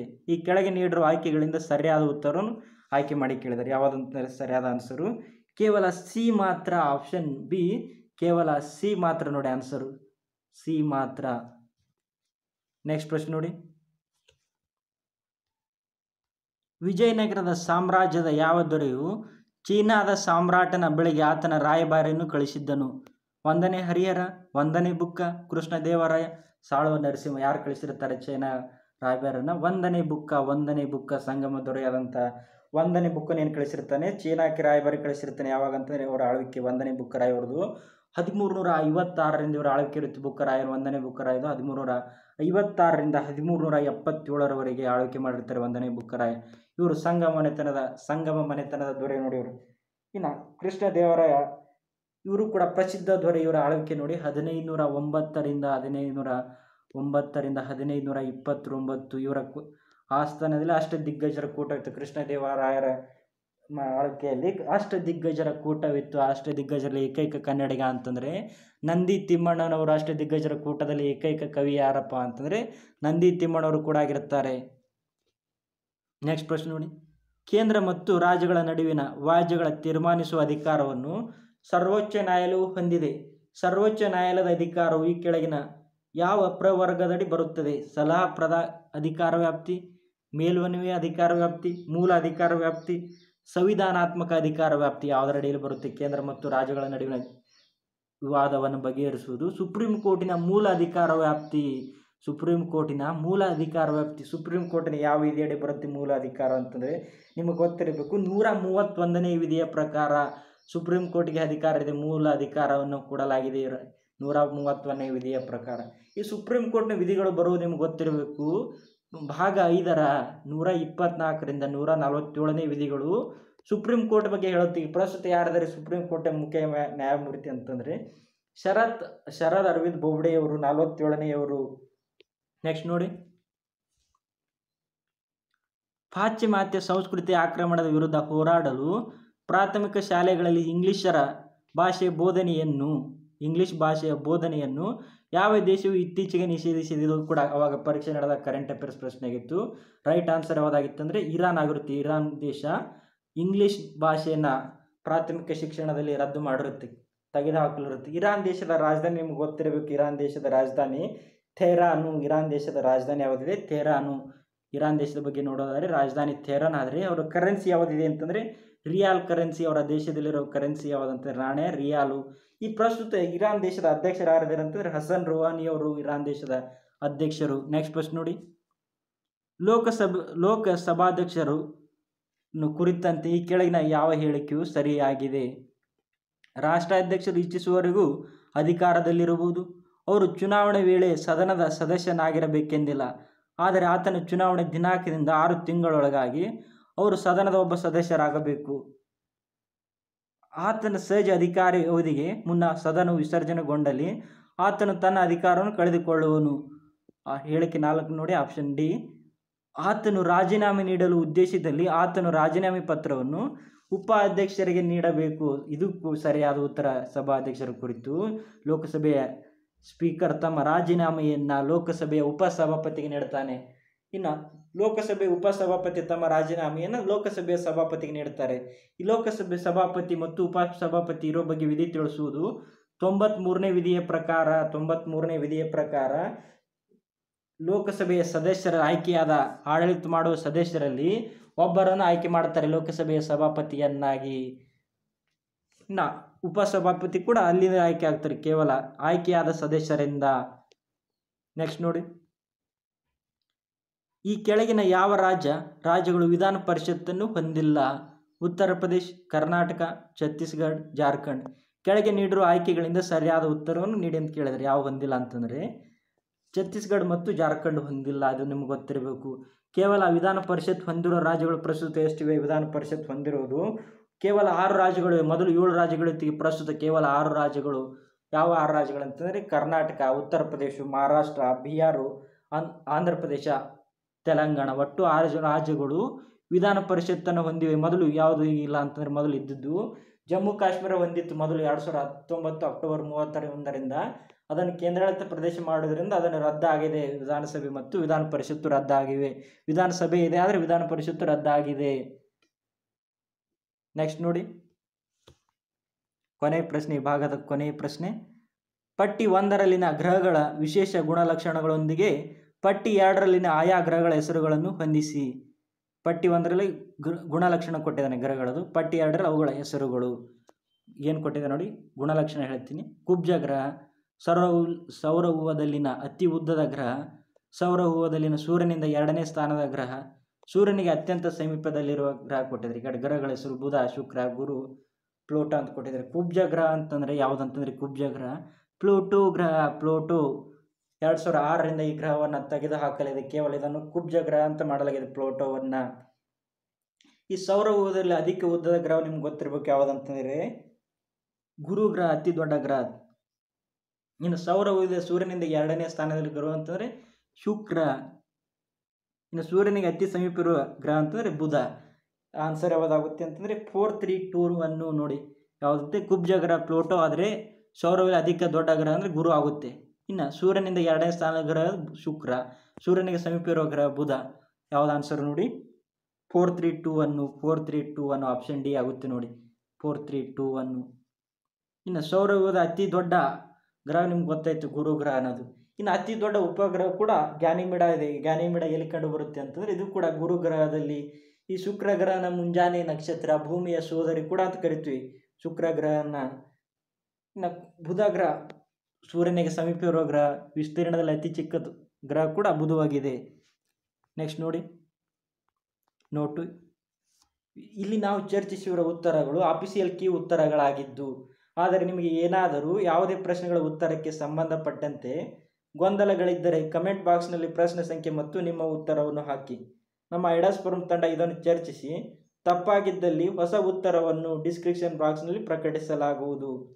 ಒಮ್ಮೆ ಡಿಸ್ಕ್ರಿಪ್ಷನ್ ಬಾಕ್ಸನ್ನು ನೋಡಬೇಕಾಗಿ ವಿನಂತಿ. Thank you. ನಮ್ಮ ತಂಡ ಕರ್ನಾಟಕದಲ್ಲಿ ಮೊಟ್ಟ ಮೊದಲ ಬಾರಿಗೆ NCERT ಸ್ಟೇಟ್ ಬುಕ್ಸು 1000ಕ್ಕೂ ಹೆಚ್ಚಿನ ಪ್ರಶ್ನೆ ಪತ್ರಿಕೆಗಳ ಚರ್ಚೆ, ಟೆಲಿಗ್ರಾಮ್ ಗ್ರೂಪ್ನಲ್ಲಿ ದಿನನಿತ್ಯ 100ಕ್ಕೂ ಹೆಚ್ಚು ಕ್ವಿಜ್ ಮತ್ತು ಸ್ಟ್ಯಾಂಡರ್ಡ್ ಪುಸ್ತಕಗಳನ್ನು ಸಂಪೂರ್ಣವಾಗಿ ಚರ್ಚಿಸುವ ಹೊಸ ಪ್ರಯತ್ನಕ್ಕೆ ಕೈ ಹಾಕಿದ್ದೇವೆ. ಇದಕ್ಕೆ ನಿಮ್ಮ ಸಹಕಾರ ತುಂಬಾ ಅಗತ್ಯ. ನಮ್ಮ ಟೆಕ್ನಿಕಲ್ ಟೀಮ್ ಮತ್ತು ಹೊಸ ಟೆಕ್ನಾಲಜಿಗಳ ಅಳವಡಿಕೆ ನೀವು ಜೈನ್ ಆಪ್ಷನ್ ಮೂಲಕ ಸಹಾಯ ಮಾಡಬಹುದು. ಶಿಶು 29 ರೂಪೀಸು, ಕಿಶೋರ 59 ರೂಪೀಸು, ತರುಣ 159 ರೂಪೀಸು. ಅದು ಸಾಧ್ಯವಾಗದೇ ಇದ್ದ ಪಕ್ಷದಲ್ಲಿ ಸಬ್ಸ್ಕ್ರೈಬ್ ಮಾಡುವ ಮುಖಾಂತರ ನಮಗೆ ಬೆಂಬಲ ಸೂಚಿಸಬಹುದು. ನೋಟ್: ಹೆಚ್ಚು ಬಂದ ಹಣವನ್ನು ನಮ್ಮ ಐಡಾಸ್ ಫೋರಂ ವತಿಯಿಂದ ಚಾರಿಟೇಬಲ್ ಟ್ರಸ್ಟ್ ಮೂಲಕ ಬಡ ವಿದ್ಯಾರ್ಥಿಗಳ ವಿದ್ಯಾಭ್ಯಾಸಕ್ಕಾಗಿ ಸಹಾಯ ಮಾಡಲಾಗುವುದು. Thank you. ಈ ವಿಡಿಯೋ ಇಷ್ಟ ಆದಲ್ಲಿ ಶೇರ್ ಮಾಡಿ, ಲೈಕ್ಸ್ ಮಾಡಿ, ಆದಷ್ಟು ಕಮೆಂಟ್ ಮಾಡಿ. Thank you everyone. God bless you all.